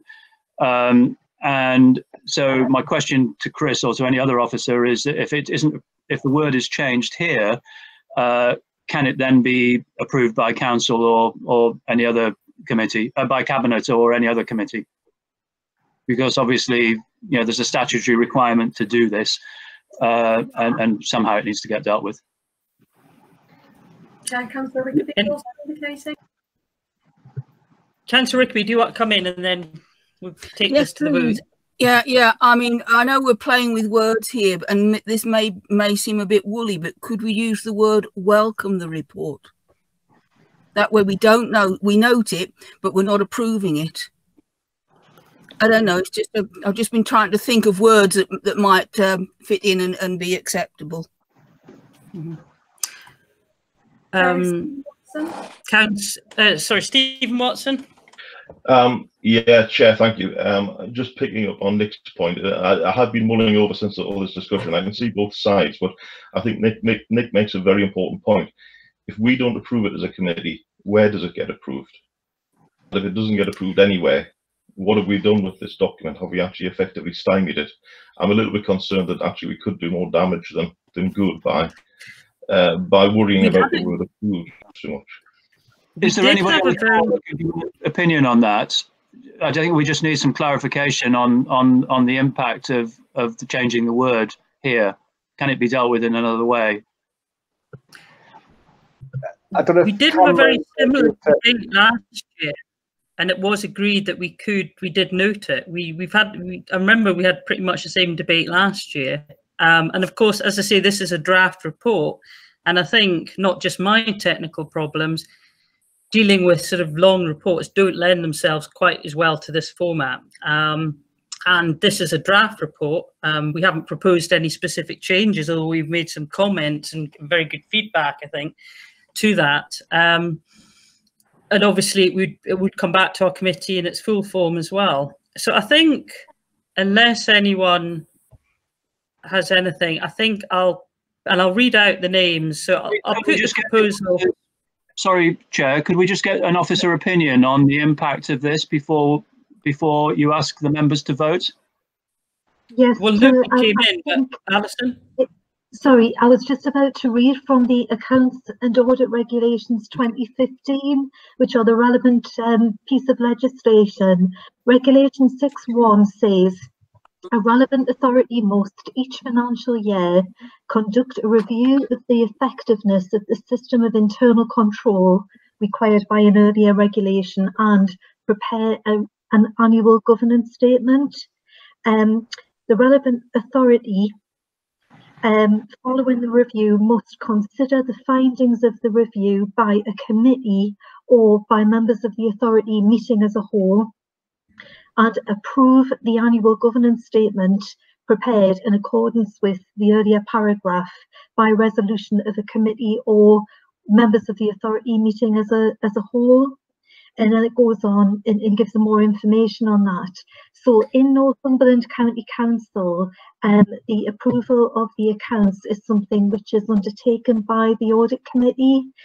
So if Chris may wish to come in because he's the author of the report, but I think that the rules are quite clear that the annual governance statement does need approval. Yes, those are the regulations I was referring to earlier. So there is a requirement for approval. So if, and my understanding is from the Constitution that this committee has the responsibility for approving the accounts and the AGS. To answer Nick's question, if this committee was not minded to do that, then yes, the full council could, or another Constitution committee. I think Cameron wants to comment. I would absolutely support what Alison and Chris have just said, but if we get to the end of the audit process and the council hasn't approved its annual governance statement, we wouldn't be able to give that bit of the audit report. We need to modify it because it must be approved. Okay, but it is the full council that does approve it. Usually, I presume ideally you think with a recommendation from the audit committee, but the actual approval is the full council. It depends what your constitution says, Chair. To be honest, as Alison's just read from the regulations, that a local authority, whichever type of local authority, has two choices. One is to reserve that power for full council, and the second is to delegate that responsibility to full council to an appropriate committee. In my experience, which I've been doing this far longer than I wish I had at times, is that most local authorities delegate responsibility for the approval of accounts to the audit committee. Not all, but most. And associated with that, given the annual governance statement is then consolidated into the accounts, generally speaking, that delegation also delegates responsibility for approval of the annual governance statement too. Some places don't do that, but the vast majority, in my experience, do. So your constitution is broadly the same as everybody else's in that regard. Clearly, the committee has to make a decision around about the evidence base that supports the statement, but that is somewhat different to the actual approval process. So if your constitution says it has to be the audit committee, it has to be the audit committee. Full council could, of course, still do that, but if there's a clear delegation in place, it seems to me that you do have that responsibility as it stands at present. I think that's correct. Approval of the accounts in Northumberland is delegated to audit committee. But if this is something over which the committee, if the committee would find it of value, and assuming that we'll have time, and I'm looking to Chris in terms of the timetable, what it would be possible to do is for internal audit to do a review of the preparation of the annual governance statement and bring a report back to next meeting of audit committee, which would then give committee some assurance about the process which is being employed by Chris and the senior team to put that together. That wouldn't be to say that internal audit could verify absolutely everything within the statement, but it might give a degree of comfort and assurance to committee about the way, the methodology which is being employed.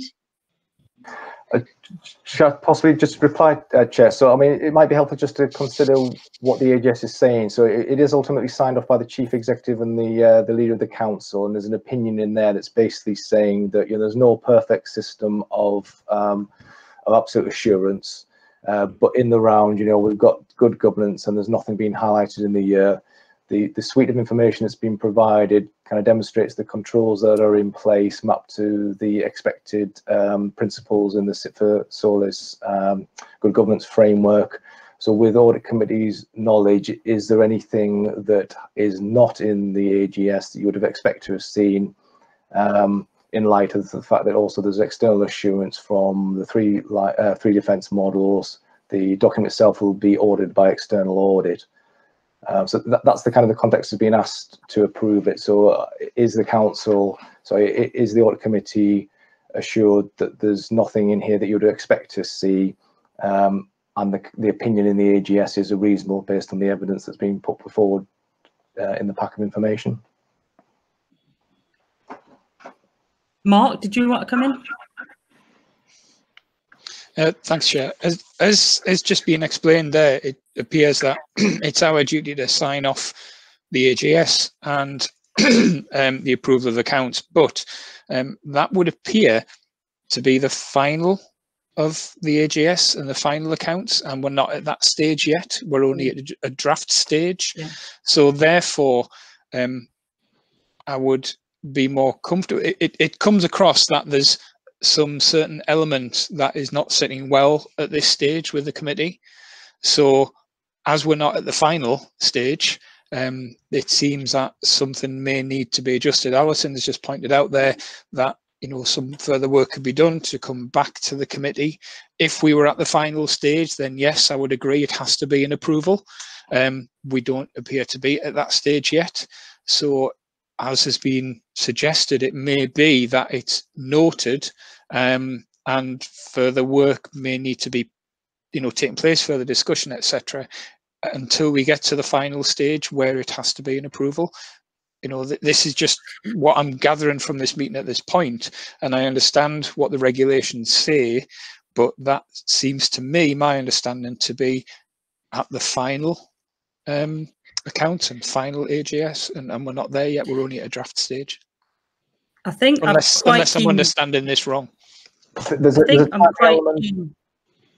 Yeah, I'm quite keen to move this on. If is everyone happy, because we've got other reports and obviously we've had quite a lot of debate on this.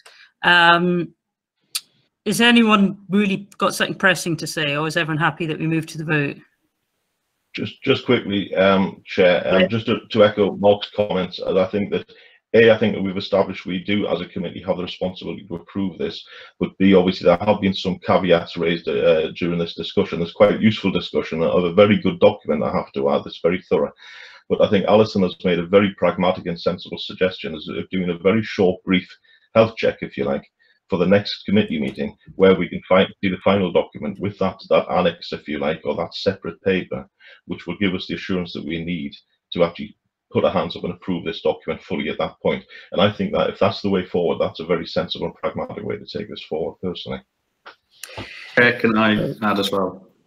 Yeah, you haven't spoken yet, David. Yeah, thank you. No, I agree with that. I think we're getting into semantics on this. If you look at the key points, the key issues on just on the second page of the report, it doesn't mention approving anything, but all we're being asked to do is approve the draft.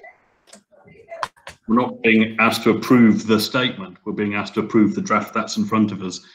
It's not as if we're not going to approve it. So I personally think we should just stick with the wording and move on. That's right.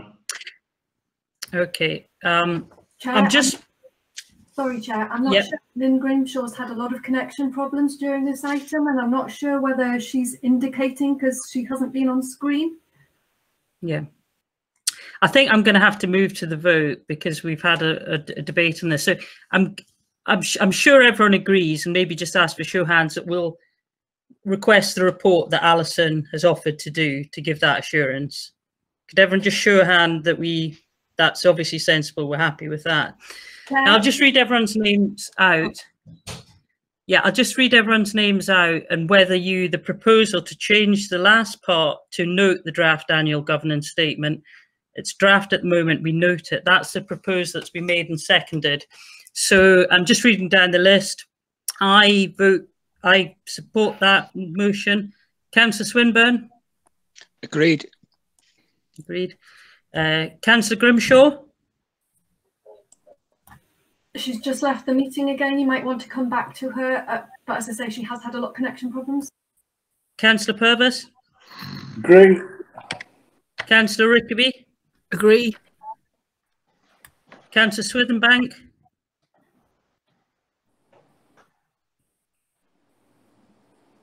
Councillor Could you Swithenbank? unmute? Ian, could you unmute? Agreed. Councillor Towns? Agreed. Okay. So, well, obviously Councillor Grimshaw's having problems, but that's obviously majority. Well, that's everyone. So we note the report. If obviously can be minuted all the sort of comments, and we'll look forward to receiving that extra assurance report at the next meeting when we receive the finalised document. Okay. Thank you. Now we move to the annual report of the Local Pensions Board, which is your Appendix E. Who's speaking to this? I'll take this one, Chair. Thank you. Good morning, only just. So has everybody got Appendix E in their packs? Yep. So this is Northumberland County Council is required to have a local pension board for each of the schemes that it administers. So in 2019-20, Northumberland administered the local government pension scheme, LGPS, and the firefighters pension scheme, FPS. So it had two boards, one for each scheme. The local pension boards were set up under terms of reference in 2015 that were agreed by full council. They were required to set up their own terms of reference. They're not committees. They have a scrutiny type role. Their role is to assist Northumberland County Council in its role as scheme manager administering each of these two schemes. They are not decision-making bodies. And the terms of reference require that the annual reporting of the local pension boards comes to the audit committee each year. So as I say, local pension boards were established in 2015, so this is the 5th year in which you have received the annual reports. If you turn a couple of pages in with an Appendix E to Annex A, what we have here is for each of the boards, we've got an annual report which has been prepared by officers and the chair of the board in consultation. So this is the view of each of the two chairs of the two boards. Annex 1 refers to the annual report of the LGPS, Local Pension Board, for 2019-20.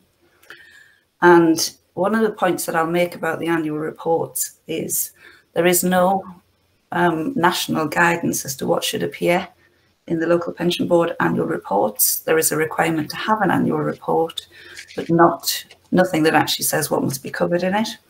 However, as you can imagine, over a few years, you get some consensus and you get some best practice.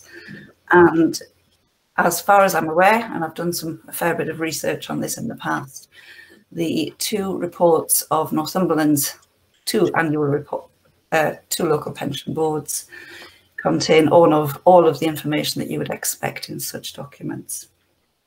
So you'll see in paragraph 1.2 there, in Annex 1, information about the membership and who attended each of the 4 meetings that were held in the year.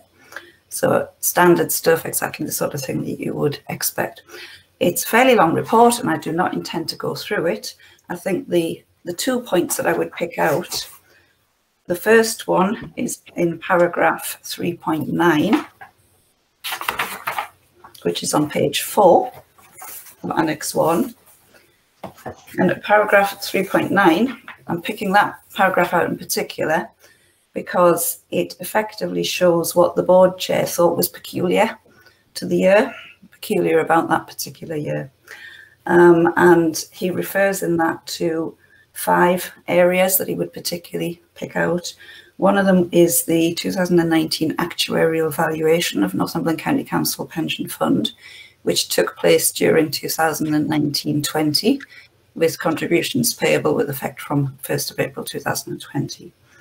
And there was a process in setting the assumptions for the actuarial valuation, which was gone through, and the board has no remit in terms of the investment decisions made by the pension fund panel for Northumberland County Council Pension Fund, but it does have a remit and role to oversee the administration and particularly the governance of the pension fund panel, so for the LGPS. And therefore, the board was present at every single meeting of the pension fund panel as observers, and at each of their meetings they considered their view of whether the governance had been carried out appropriately. The second point that is made in paragraph 3.9 is about the move to merger. Obviously a massive decision made by pension fund panel and full council to merge Northumberland County Council Pension Fund into Tyneway Pension Fund. So in other words, to do away with its existence effectively, with effect from 1st of April 2020.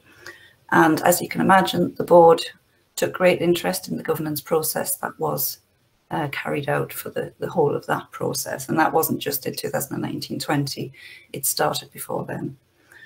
Other points that I think are worth mentioning, which the board looked at in great detail, were the measures to ensure pensions got paid to put it bluntly, despite COVID-19. So despite the fact that administrators had a massive change to the working practices at the end of 2019-20, pensions had to continue to be paid and put into payment. And the board spent a lot of time at its final meeting in April, that's reported here, questioning the administrator and ensuring that the appropriate procedures have been put in place so that everything could be done remotely but continue to be done without breaching the law. The other 2 points that are made in 3.9 are about the ongoing move into pooling of assets of Northumberland County Council Pension Fund and cyber security, and that was a particular flavour that the pensions regulator had asked pensions boards to look at in the year. The remainder of the report, which I won't go through, a lot of it is then expanding on those points that have been summarised in 3.9 and showing that how and that the board gained assurances, basically that reasonable approaches have been taken and that particularly one of the points that they are requested to have a view on is whether there have been any breaches of the law, inevitably within an administering a pension scheme there. There's a potential for some breaches of the law to take place, but whether any of those breaches of the law were of what's described as material significance to the pensions regulator, because the board has personal and corporate liability for this specific personal liability, and in accepting the appointment to the board, the board individuals must consider whether any of the breaches that they become aware of are of material significance to the regulator, because they would have the responsibility to report those if they weren't already reported by the administrator. So that was all I wanted to say about the report, the annual report of the LGPS. If you turn to Annex 2, a few pages on, I'm not going to talk through this, but Annex 2, which is a fair bit of paper, is the minutes of the 4 meetings that were held of the local pension board for the LGPS during the 2019-20 year. So the annual report that I've just talked about is a summary effectively of all of the points that were brought out from the minutes. So there are 41 pages of that. If you turn to the end of the 41 pages of Annex 2,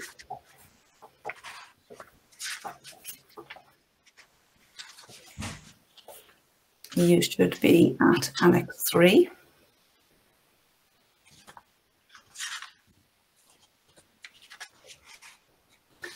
And this is the annual report of the Firefighters Pension Scheme Local Pension Board for 2019-20. So the other scheme that Northumberland administers is Firefighters Pension Scheme. So it also has a board and it also has an annual report.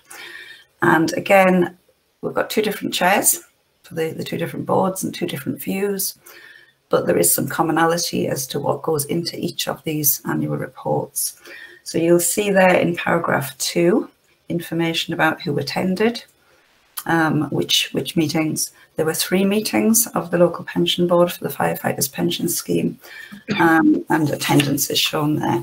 The paragraph that I would bring to your attention for the FPS local pension board is paragraph 4 on page 2. This details out the progress that's been made on matters that were discussed by the board during 2019-20. And just those first 3 bullet points are worth a mention. First one is the COVID-19 pandemic. Lockdown measures were put in place, and Northumberland has delegated to West Yorkshire Pension Fund to administer the FPS on Northumberland's behalf, but retains the governance of that and retains the legal responsibility for the administration. The doing part is done by West Yorkshire Pension Fund.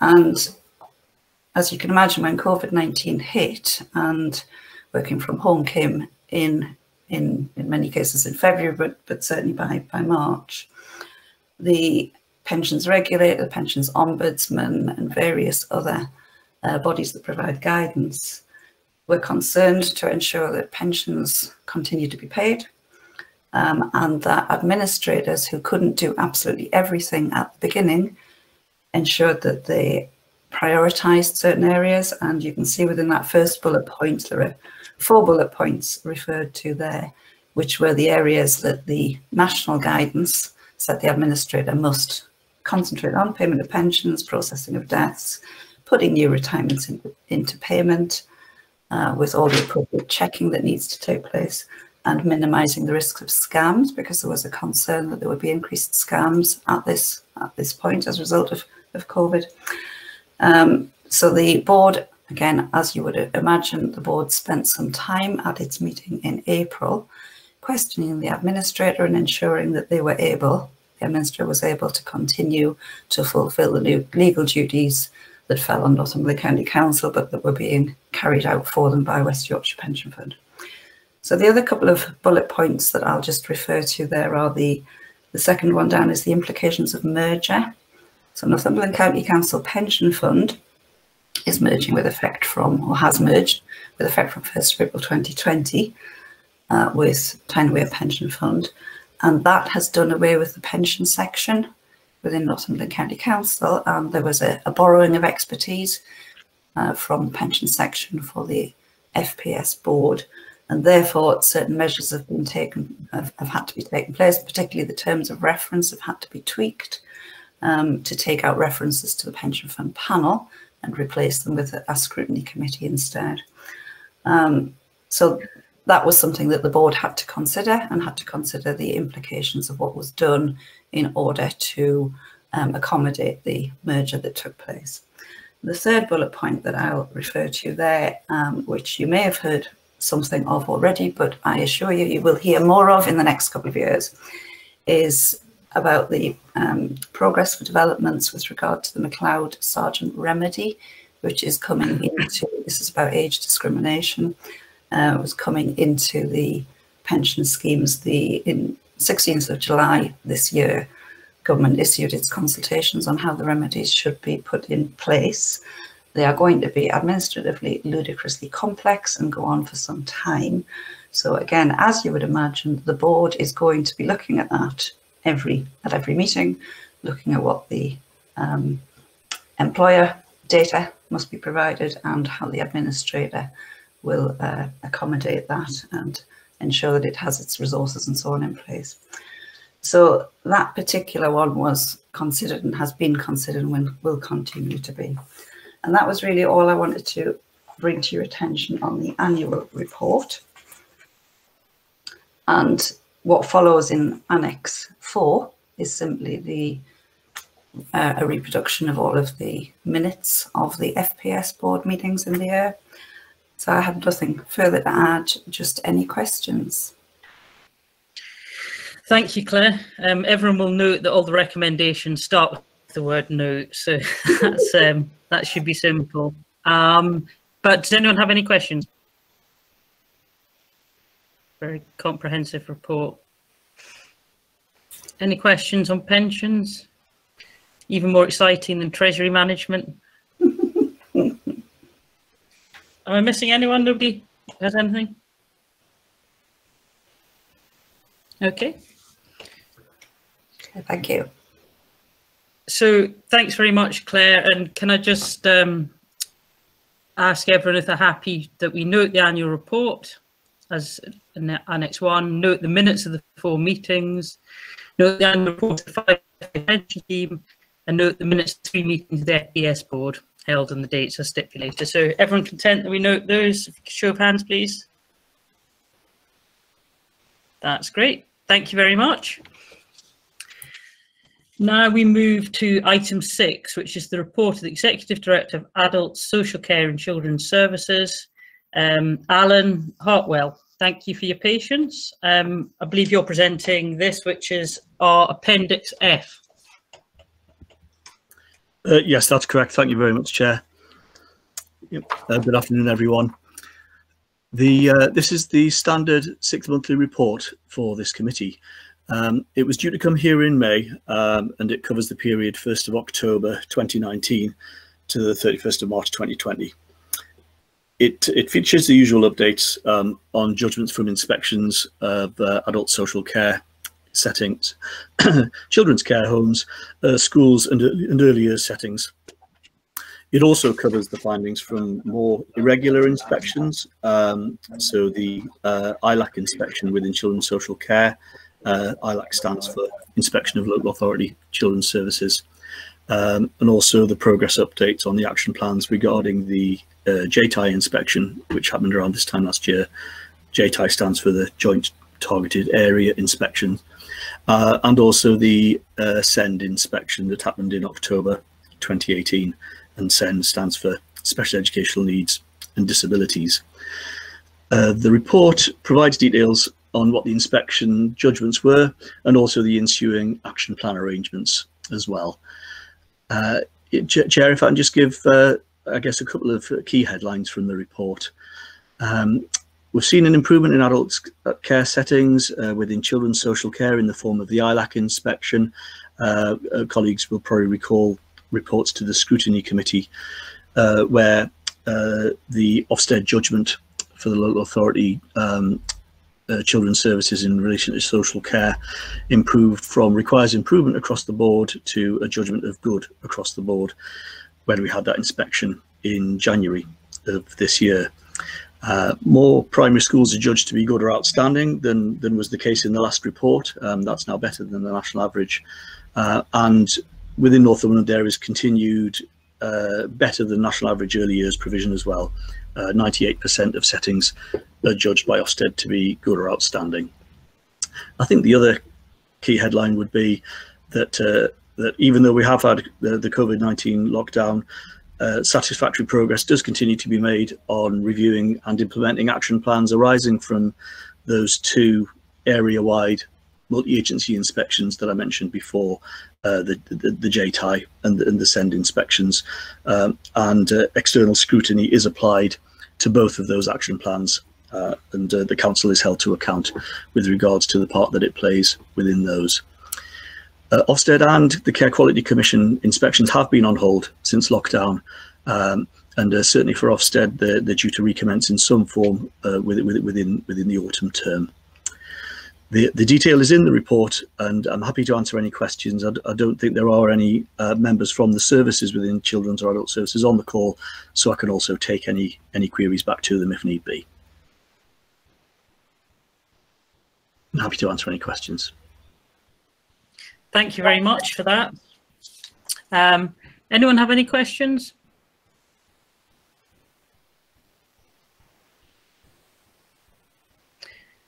It's always like to see a school in my area in one of those listed that is inadequate, Berwick Academy. Is there any sort of I know obviously this is outside NCC's direct control. Is there any specific recommendations in the light of COVID for schools that have been struggling? Any particular help? There's even a possibility that this has provided an opportunity. So where there's schools where there's cultural problems and bullying and so on, they might have actually had an opportunity to reboot. I think I could certainly respond in general terms in terms of the approach that the local authority has taken. Certainly the local authority has been very proactive with schools within the COVID-19 lockdown. There's been regular there's been daily briefing updates to head teachers, and there's also been regular meetings like this with heads as well.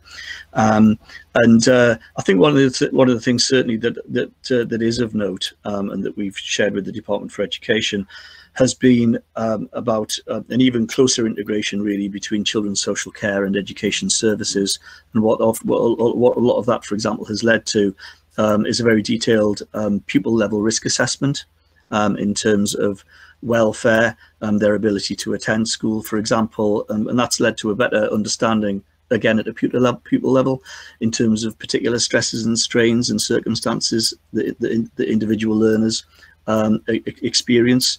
And I certainly think schools would say that that's been beneficial to them.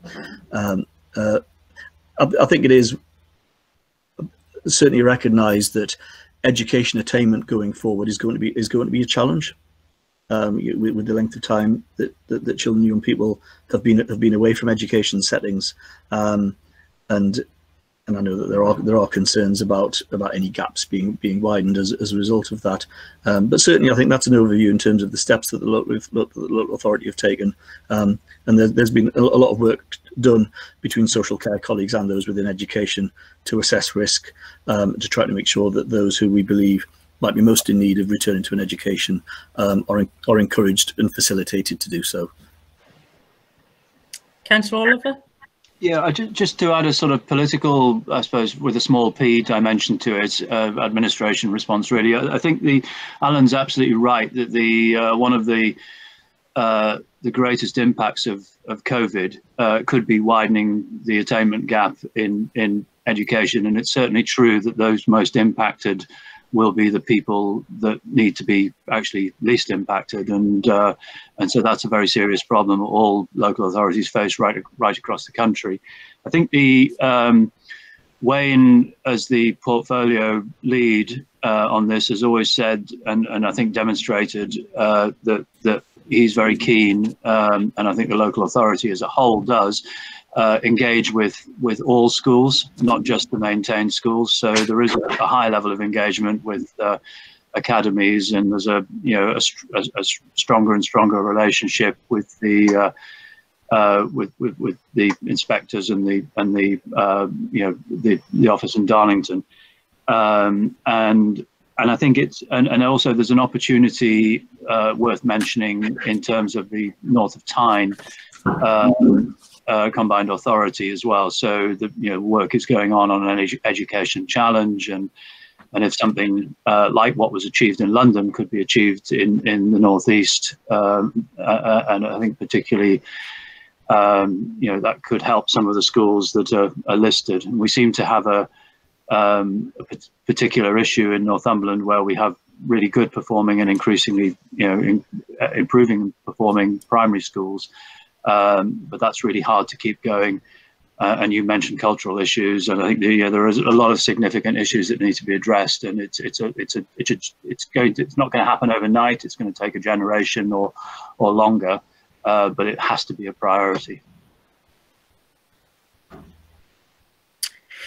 Okay. Does anyone else want to come in? No. Well, oh, sorry. Councillor Swithenbank. Yeah, over the decades, really, it's been an interesting issue, this, where education seems connected. Education attainment seems not just connected with the school itself, or indeed the quality of the staff, but it does seem a link across to the whole social fabric of a community, and in particular poverty and earnings. And it is some time ago when I was involved as leader, but I had surveys done that quite shocked me. And at that point, I don't know what the position is now, but we always had problems with Berwick. And what came out was average earnings per week in Berwick were half what they were in Morpeth. It was literally 50% of the earning levels. And some of the issues with Ashington and the demise of the mining industry and lower wage levels, it certainly was a part of this. It wasn't just about the teaching or indeed the necessary sort of aspirations of families or their children. It did seem connected. You could read across that where you had problems, you tend to see it in terms of earning levels. I haven't seen that sort of survey done in recent years, but certainly way back, I found it absolutely fascinating, because I was often, back in those days, often up to Berwick and having a chat with the head about some of these issues. But I think to fully understand what's going on in Northumberland, you have to take a step back and look beyond education to try and understand what's happening. Yeah. Anyone else want to come in on that? Am I missing anyone? No. Okay. Well, thank you very much, Alan, and your team for all the work in this report. I should add as well, very sorry to hear Dean Jackson's leaving us. He's another excellent officer. But thank you very much for that. And the members happy that we thank Alan for this report and we note the findings and the effectiveness of the scrutiny arrangements. Is everyone happy with that? Okay. You happy to move on? Yep, thank you, Chair. So item 7, reports of the Chief Internal Auditor. First item, the opinion on the adequacy and effectiveness of the framework of governance, risk management and control, which is our Appendix G. And do we have Kevin, Alison, or a double act? Yes, Chair, it's Kevin here. I'll take this report. Right. Great, you can. Okay, thank you. Yes, hello everybody. This is the Chief Internal Auditor's annual opinion on the adequacy and effectiveness of the framework of governance, risk management and control. So the report with members today basically explains what we mean by the framework of governance, risk management and control, explains that the opinion for the 2019-20 year is satisfactory, which is a positive opinion for the authority. It explains some of the work that we've performed during 2019-20 in order to allow us to have the evidence to form that opinion, which we cover in a little bit more detail in the next couple of agenda items.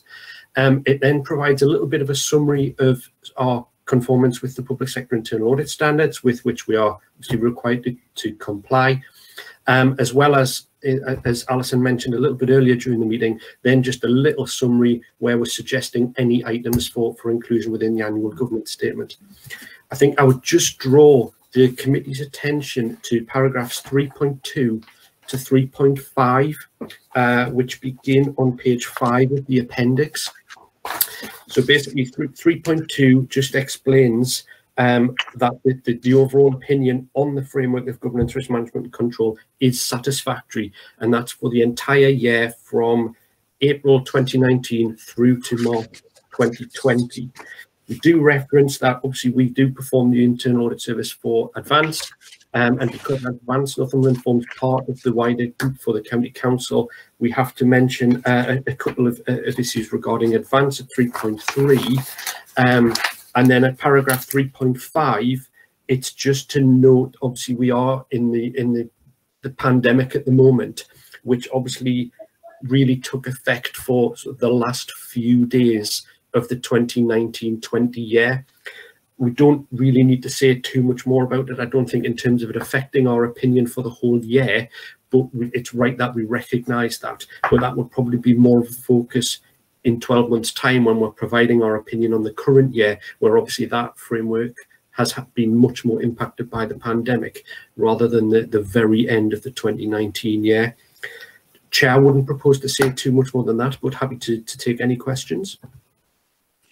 Okay. Thank you, Kevin. Does anyone have any questions? Councillor Towns. Thank you, Chair. Just on Advance, we've spent as a committee over the last 3 years an awful lot of time and energy looking at various reports, and officers have spent an awful lot of hours looking at what's fair to say, what went wrong with Arch in previous years. And it's somewhat disappointing to see in this report that we're still caveating audit assessments in respect of Advance, which is obviously the new or the replacement company. I'd have thought a lot of lessons would have been learned, and a lot of changes could have been implemented very quickly that would allow us to give a satisfactory rating to the internal audit of Advance Northumberland as well. It is somewhat disappointing to see there's weaknesses within fundamental financial systems. I'd just like some further explanation of what what those problems identified are, and what the council is actually doing to address them, please. Sure. Can I pick that up? Councillor Oliver? Thank you. Yes, I think the first of all, the Advance Northumberland Shareholder Group meets regularly, and this is always a topic of conversation and something that's reviewed regularly. And we've seen over the past, well, since these audit concerns were raised, the number that haven't been dealt with has been steadily decreasing. So there's been a very focused effort from the directors and senior managers at Advance to deal with the issues. I think what's outstanding really relates to a sort of fundamental systems issue to do with basically accounting systems and procurement and so on. And it is true that it's around that whole sort of end-to-end process, from beginning a procurement process to receiving an invoice and signing off that invoice and then paying that invoice. That seems to be the main outstanding area.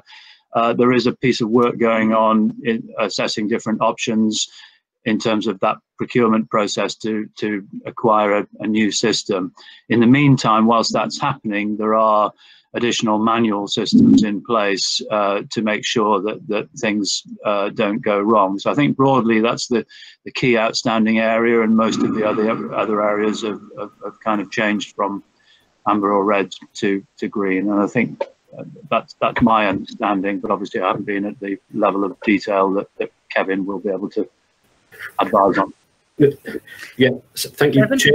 If I can just add to that, I think to answer Councillor Towns's the first part of the query, where we're talking about the fundamental financial systems, where we interpret those to mean those core systems which will underpin any organisation.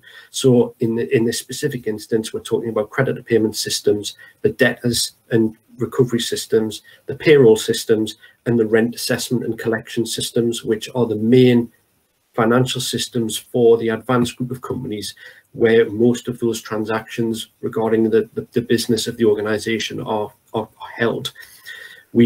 For every audit we undertake, we issue an audit opinion. There are 4 opinions we have in place, which are full, significant, limited, and no assurance.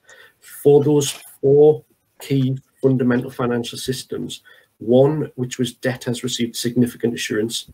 The remaining 3 systems were limited assurance. So Councillor Oliver's quite right in that Advance have now taken a great deal of action and reported on some action to improve that situation. But we are now building into the current year to go back and revisit and test those improvements to assess whether those improvements have embedded and improved the systems in place. But at the time we undertook the work, it was a 3 limited assurance and 1 significant assurance.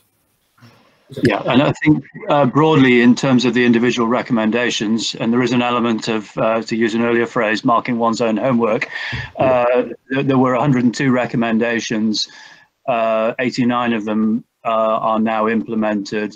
This was at the beginning of this month. 12 were currently being worked on, i.e. amber, and 1 was still red. So significant progress has been made. Chair, if I could just add to that then. So that sounds very reassuring. So thank you both, Nick and Kevin, for that further information. It sounds reassuring that we're on the right track, and maybe I need to recognise it maybe takes a bit more time to resolve these issues, but as long as it's heading in the right direction and we're assured that that's happening, because the last thing we want to do is to go back to where we were a few years ago. And I think any members of the public are watching this meeting now or watching the recording later will want to be assured that lessons have been learned and that the new structure of Advance is very different to its predecessor organisation. Thank you. I saw Peter Topping and then Councillor Grimshaw. Peter?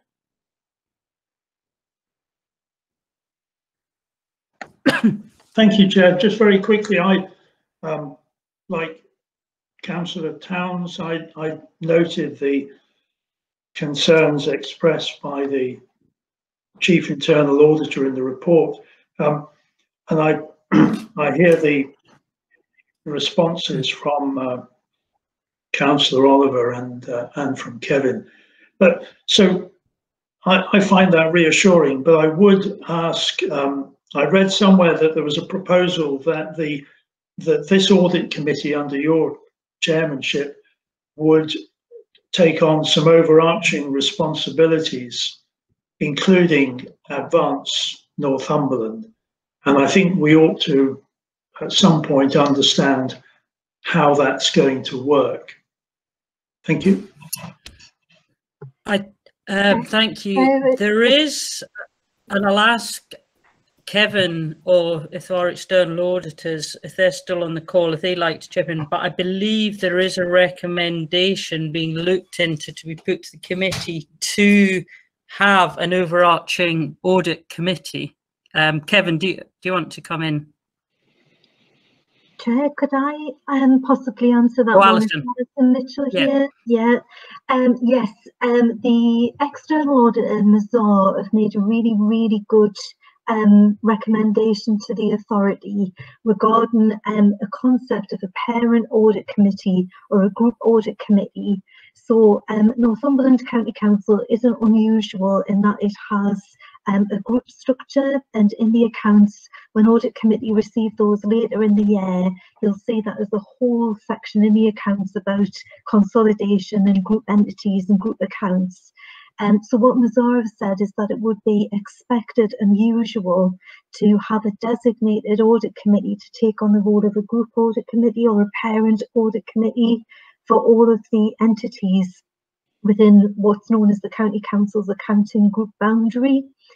So we've made some really good progress with that, had discussions with Advance, and we're working up the detail on how that would work. But the idea would be that one committee, probably the County Council's Audit Committee, would be best placed to undertake it, would maintain a governance oversight over governance across all of the entities within the group, which are then reflected in the accounts. And again, Mazar have been extremely helpful in giving us some practical examples of where and how that's been implemented elsewhere, which we've used to begin to pull together some proposals. So I'm sure that by the time of the next audit committee meeting, we'll be much further advanced with that and be able to bring some firm proposals back to committee for your views. Great. I mean, certainly if we think, going back to the point about assurance about an independence, the fact when Arch as directors made up the audit committee, you don't need to be an expert in governance to see that there's a problem with that. Never mind the actual detail of what transpired, but just that arrangement was clearly crazy to have that situation. Andrew, did you want to come in at all, or anyone else? Chair, it's Cameron here from Mazar. I haven't really got anything to add. Alison summarised that beautifully, in fact, in terms of what we've been discussing over the last few months. But it is, we think, fairly commonplace in all sectors where you have a group, because when all said and done, Advance is consolidated entirely into the group accounts with the County Council. So a degree of assurance over the systems underpin those accounts and the governance arrangements would seem to us to be a sensible approach to have in place in terms of the group, and not out of sync with what we see, particularly in the housing sector, but also in the corporate sector as well. Chair, could I just add as well, that one of the actions that was included in the AGS that we just discussed earlier in the agenda as well, so it's one of the governance improvements to review for the coming year. Mark. Councillor Byrne. Yeah, thanks, Chair. It's just on the back of what Alison said, and I know it's not directly related to Alison or Kevin's work, more of a request, just with what you're saying there about setting up like group accounts. I'm going to ask here if we can try and follow something more aligned to doing the accounts in the style that we're used to in Northumberland, and not in the way that they were presented to the committee that I attended yesterday, which I find those accounts extremely confusing to follow and, to put it bluntly, very messy. So please try and follow the Northumberland ones in what we're used to seeing here, which are more structured and easier to follow when we're doing like group accounts and the individual ones. And I'm saying sort of learn by some mistakes, because I'm not sure how you found those, Alison or Kevin, but they're not as easy to follow when it comes to group accounts as what we're used to here. Alison? Thank you, Chair. I mean, the accounts are pulled together by Chris and Chris's team. I think that there is a very established process within Northumberland County Council, and I think that the way that the County Council handles group accounts, there is again a lot of experience there. But I'm sure that Chris will be glad to hear of the praise which has been given by Councillor Swinburne there, and I'm sure that Chris will continue with at least the standard which is there, and potentially make more improvements yet again. But I'm sure Chris will be delighted to have had that kind of vote of confidence on Northumberland County Council's maybe you could share some of that experience and information with some of the others that we have to deal with. Okay. Councillor Grimshaw had a hand up. I think she's having some technical problems. Are you there, Lynn? No. Does anyone else want to say anything? Am I missing anyone? No? Okay. So the recommendations on this report are that we consider and note the Chief Internal Auditor's satisfactory opinion on the overall adequacy and effectiveness of the framework of governance, risk management and control. And secondly, this opinion is considered by the organisation when finalising the annual governance statement for this period and by the audit committee as a source of assurance at the time it considers the annual governance statement. So are we happy that we consider and note this report? We have considered it and now we're happy to note it. Yeah? It's a show of hands.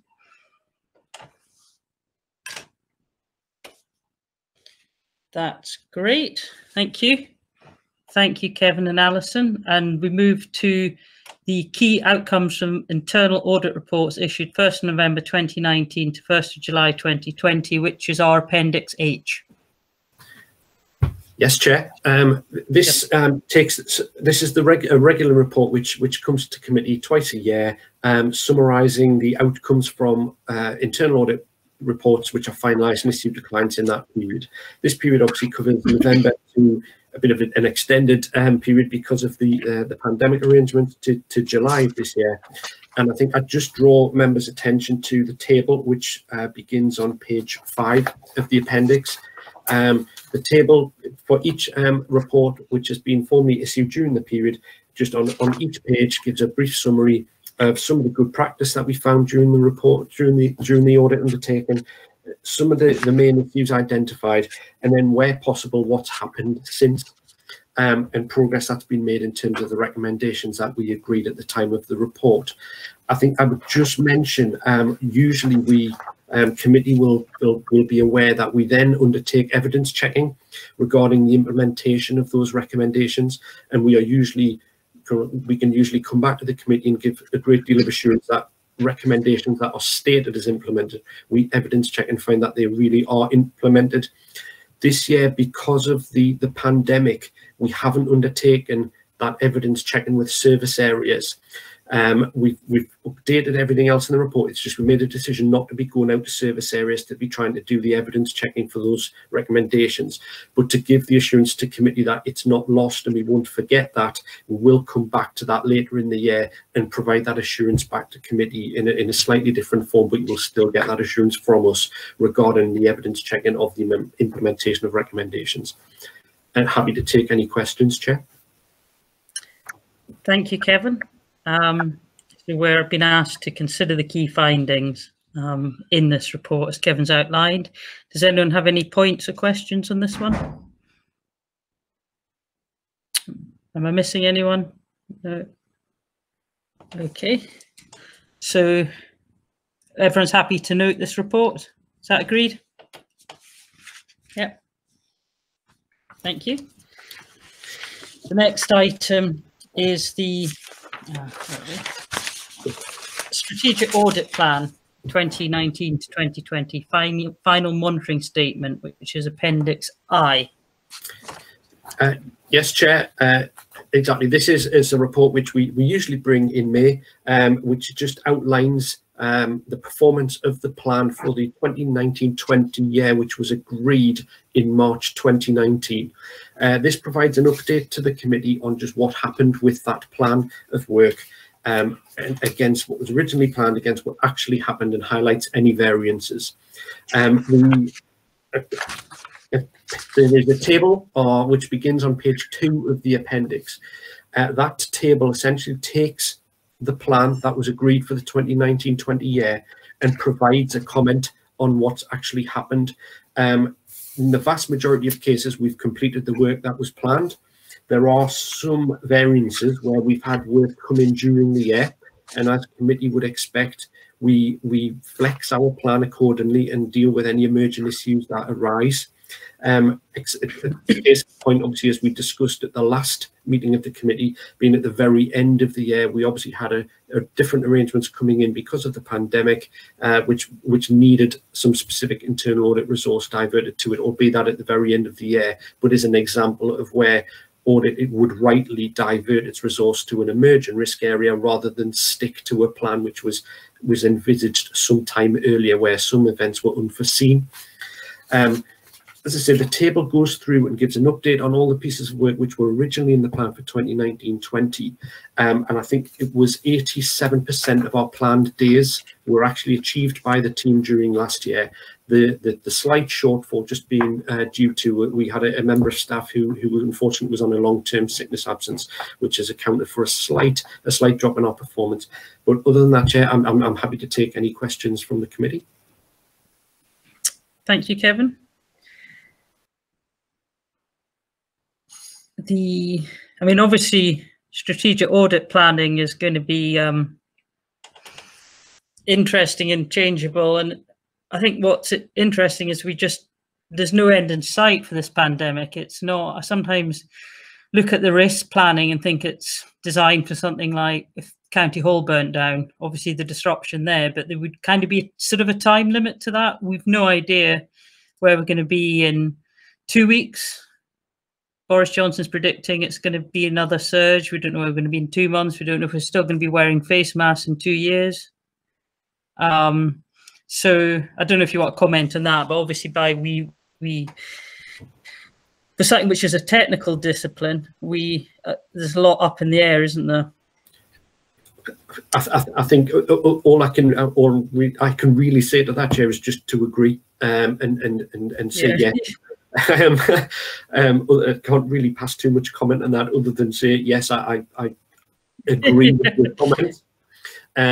What we've seen certainly from the beginning of the pandemic, where the county council was in the response phase to the pandemic, we were quite heavily involved in the county council's response, which again should provide a good degree of assurance to the committee that we were receiving requests for advice, for guidance, for help and assistance in certain changes which had to be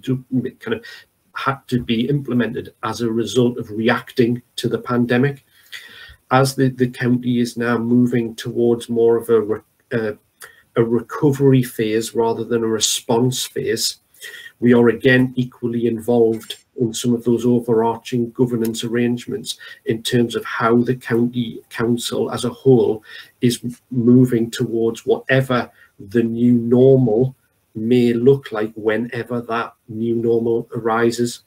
So when we, I think, come on to a future agenda item a little bit later on around the plan for the current year, Chair, that goes into maybe in a little bit more detail and some of the risks that have been highlighted as part of that.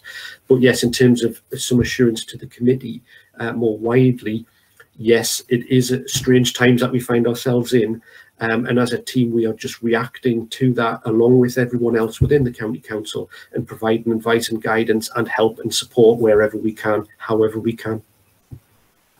I mean, I have to say, I mean, apart from which I've mentioned, had concerns about the suspension of the local area councils and the a bit slow in the scrutiny committees getting back up and running. I have to say, and I've had direct experience of it, the balance between reacting while still managing risk, whether it's paying business, helping with, you know, anything from community shopping, making sure we can get shopping to people, to paying out, which I know Councillor Oliver was heavily involved, businesses getting the money to them quickly when the money hadn't actually been received by government.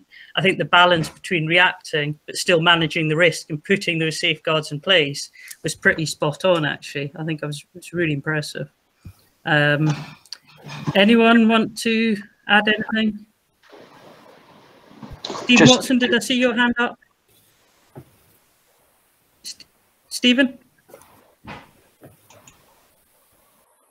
Sorry, Chair, I forgot to unmute myself there. Just a quick one for Kevin. It's a very good document, Kevin, and it's very thorough. I'm slightly concerned about information services. Two of the reports that came out with limited assurance on the PCI, DSS, and network management. Bearing in mind that the council has so many people now working from home and probably dialing in through virtual private network arrangements, have you actually considered, and has your IT auditor considered what the risk of that is, bearing in mind the findings of those two limited assurance pieces of work in IT, that there might be actually some higher risk than possibly we thought previously before these reports came out? Sorry, I can see Councillor Oliver kind of indicate, but I can certainly answer Stephen's question initially if then Councillor Oliver would like to add to that. I think with those two pieces of work that you referred to specifically, Stephen, were undertaken and I think considered by the committee at the November meeting, where we talked about some of the issues around those two specific pieces of work. And I know that work has been done and recommendations implemented by information services regarding those pieces of work, as you would expect. I think one particular piece of work which I would draw the committee's attention to is that of business continuity management and disaster recovery arrangements. Last year we undertook that review and we performed a follow-up in the current year, or through the 1920 year, and could see a huge improvement in terms of the work that was within information services regarding that specific piece of work. So in terms of having business continuity and plans specifically for information services, as you quite rightly say about the growing demand for those type of information technology needs throughout the county and throughout the wider community, that was very good to see that those improvements had been made. We then went into obviously the pandemic arrangements, which you quite rightly say saw a different type of working, which I think will have stood the authority in very good stead for what then happened and is happening in real time. On a slightly separate note, we were at the time undertaking a piece of work on perimeter security, which we're in the process of finalising. At the time of the lockdown arrangements, for want of a better term, started to take real effect, where we saw members of staff working from home and working remotely, information services realised very quickly the need to slightly change the remote access solution for the volume of home workers. And as part of that planned perimeter security audit, we actually undertook an additional amount of testing in conjunction with information services to make sure that the new solution, which has actually seemed to have worked very well certainly from a user perspective, but also from an anecdotal perspective in terms of it seems to have helped the authority fantastically in terms of allowing the staff to work from home in the volumes that we've had to, but in making sure that all the controls were in place for that new piece of software, that new system to work, and make sure the controls were put in place as it was implemented. So I hope that addresses your query, Stephen. I don't know whether Councillor Oliver would like to add anything further. Yeah, just very briefly, I think just going back to the previous point around the business grants, I think it's worth mentioning both the finance team and internal audit team's role in as well as Revs and Bens in terms of getting that, you know, £86 million out to businesses, over 7,500 businesses very quickly, and we were the fourth fastest authority in the country, and it was a phenomenal effort across all of those areas, and one that's still going on now, and with the latest scheme just being launched today. So it is, you know, been a huge amount of work, and internal audit have played a significant part in assessing the procedures and the systems and so on as before they go live, as have IT. On the wider issue, I mean, I think 2,500 people were mobilised onto remote working in a very short space of time. So that new system that was put in was, you know, had to be done very quickly. And you know, it was a phenomenal achievement, and I think that's one that will stand us in good stead for the future, because, you know, as the new normal will not look like the old normal, and more people will work regularly from home, and it's important to have those resilient systems. There's some work going on. I have 2 weekly, bi-weekly meetings with the newish director of IT, Chris Thompson. And there's some very good work going on in terms of assessing different security threats, risks, and the robustness, as well as the interconnectivity of systems.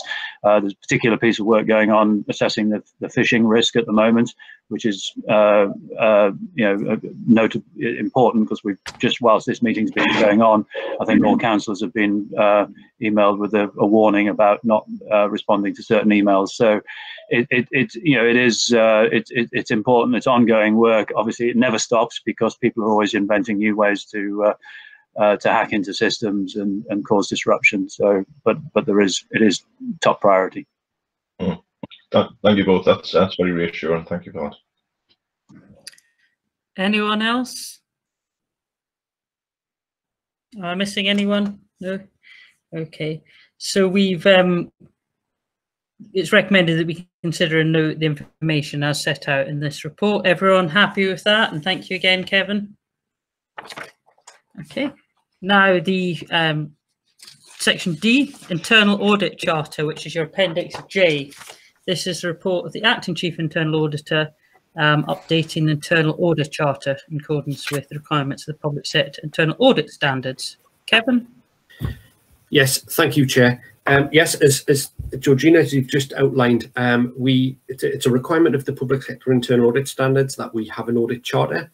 The charter previously came to Audit Committee in November 2017, and it was agreed at that time.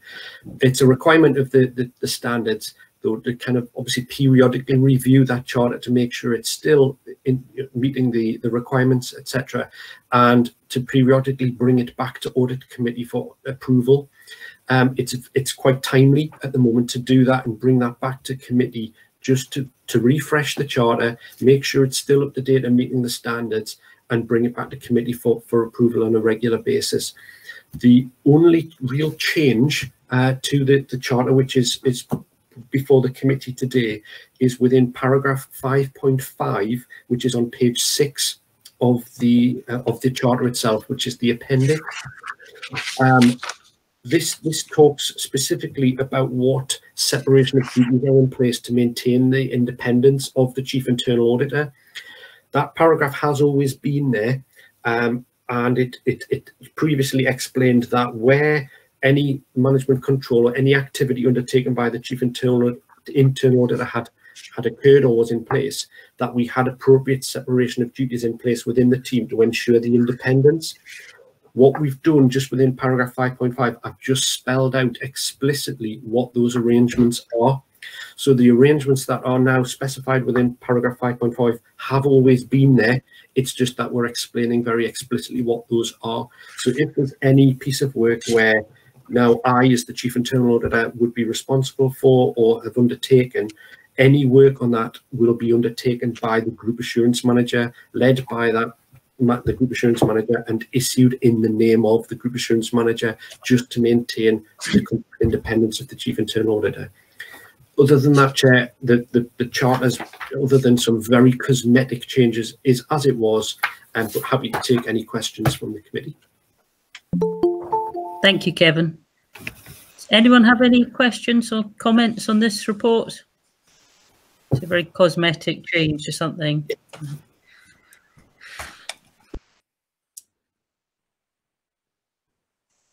No? Okay, so are we, just ask for a show of hands, happy to agree the updated internal audit charter? Show of hands? That's great. Thank you. Great. Thank you, Chair. So, sorry? Oh, that's, now, item A is urgent business, if any, to consider any such business that should be considered in special circumstances as a matter of urgency. I have none. Okay.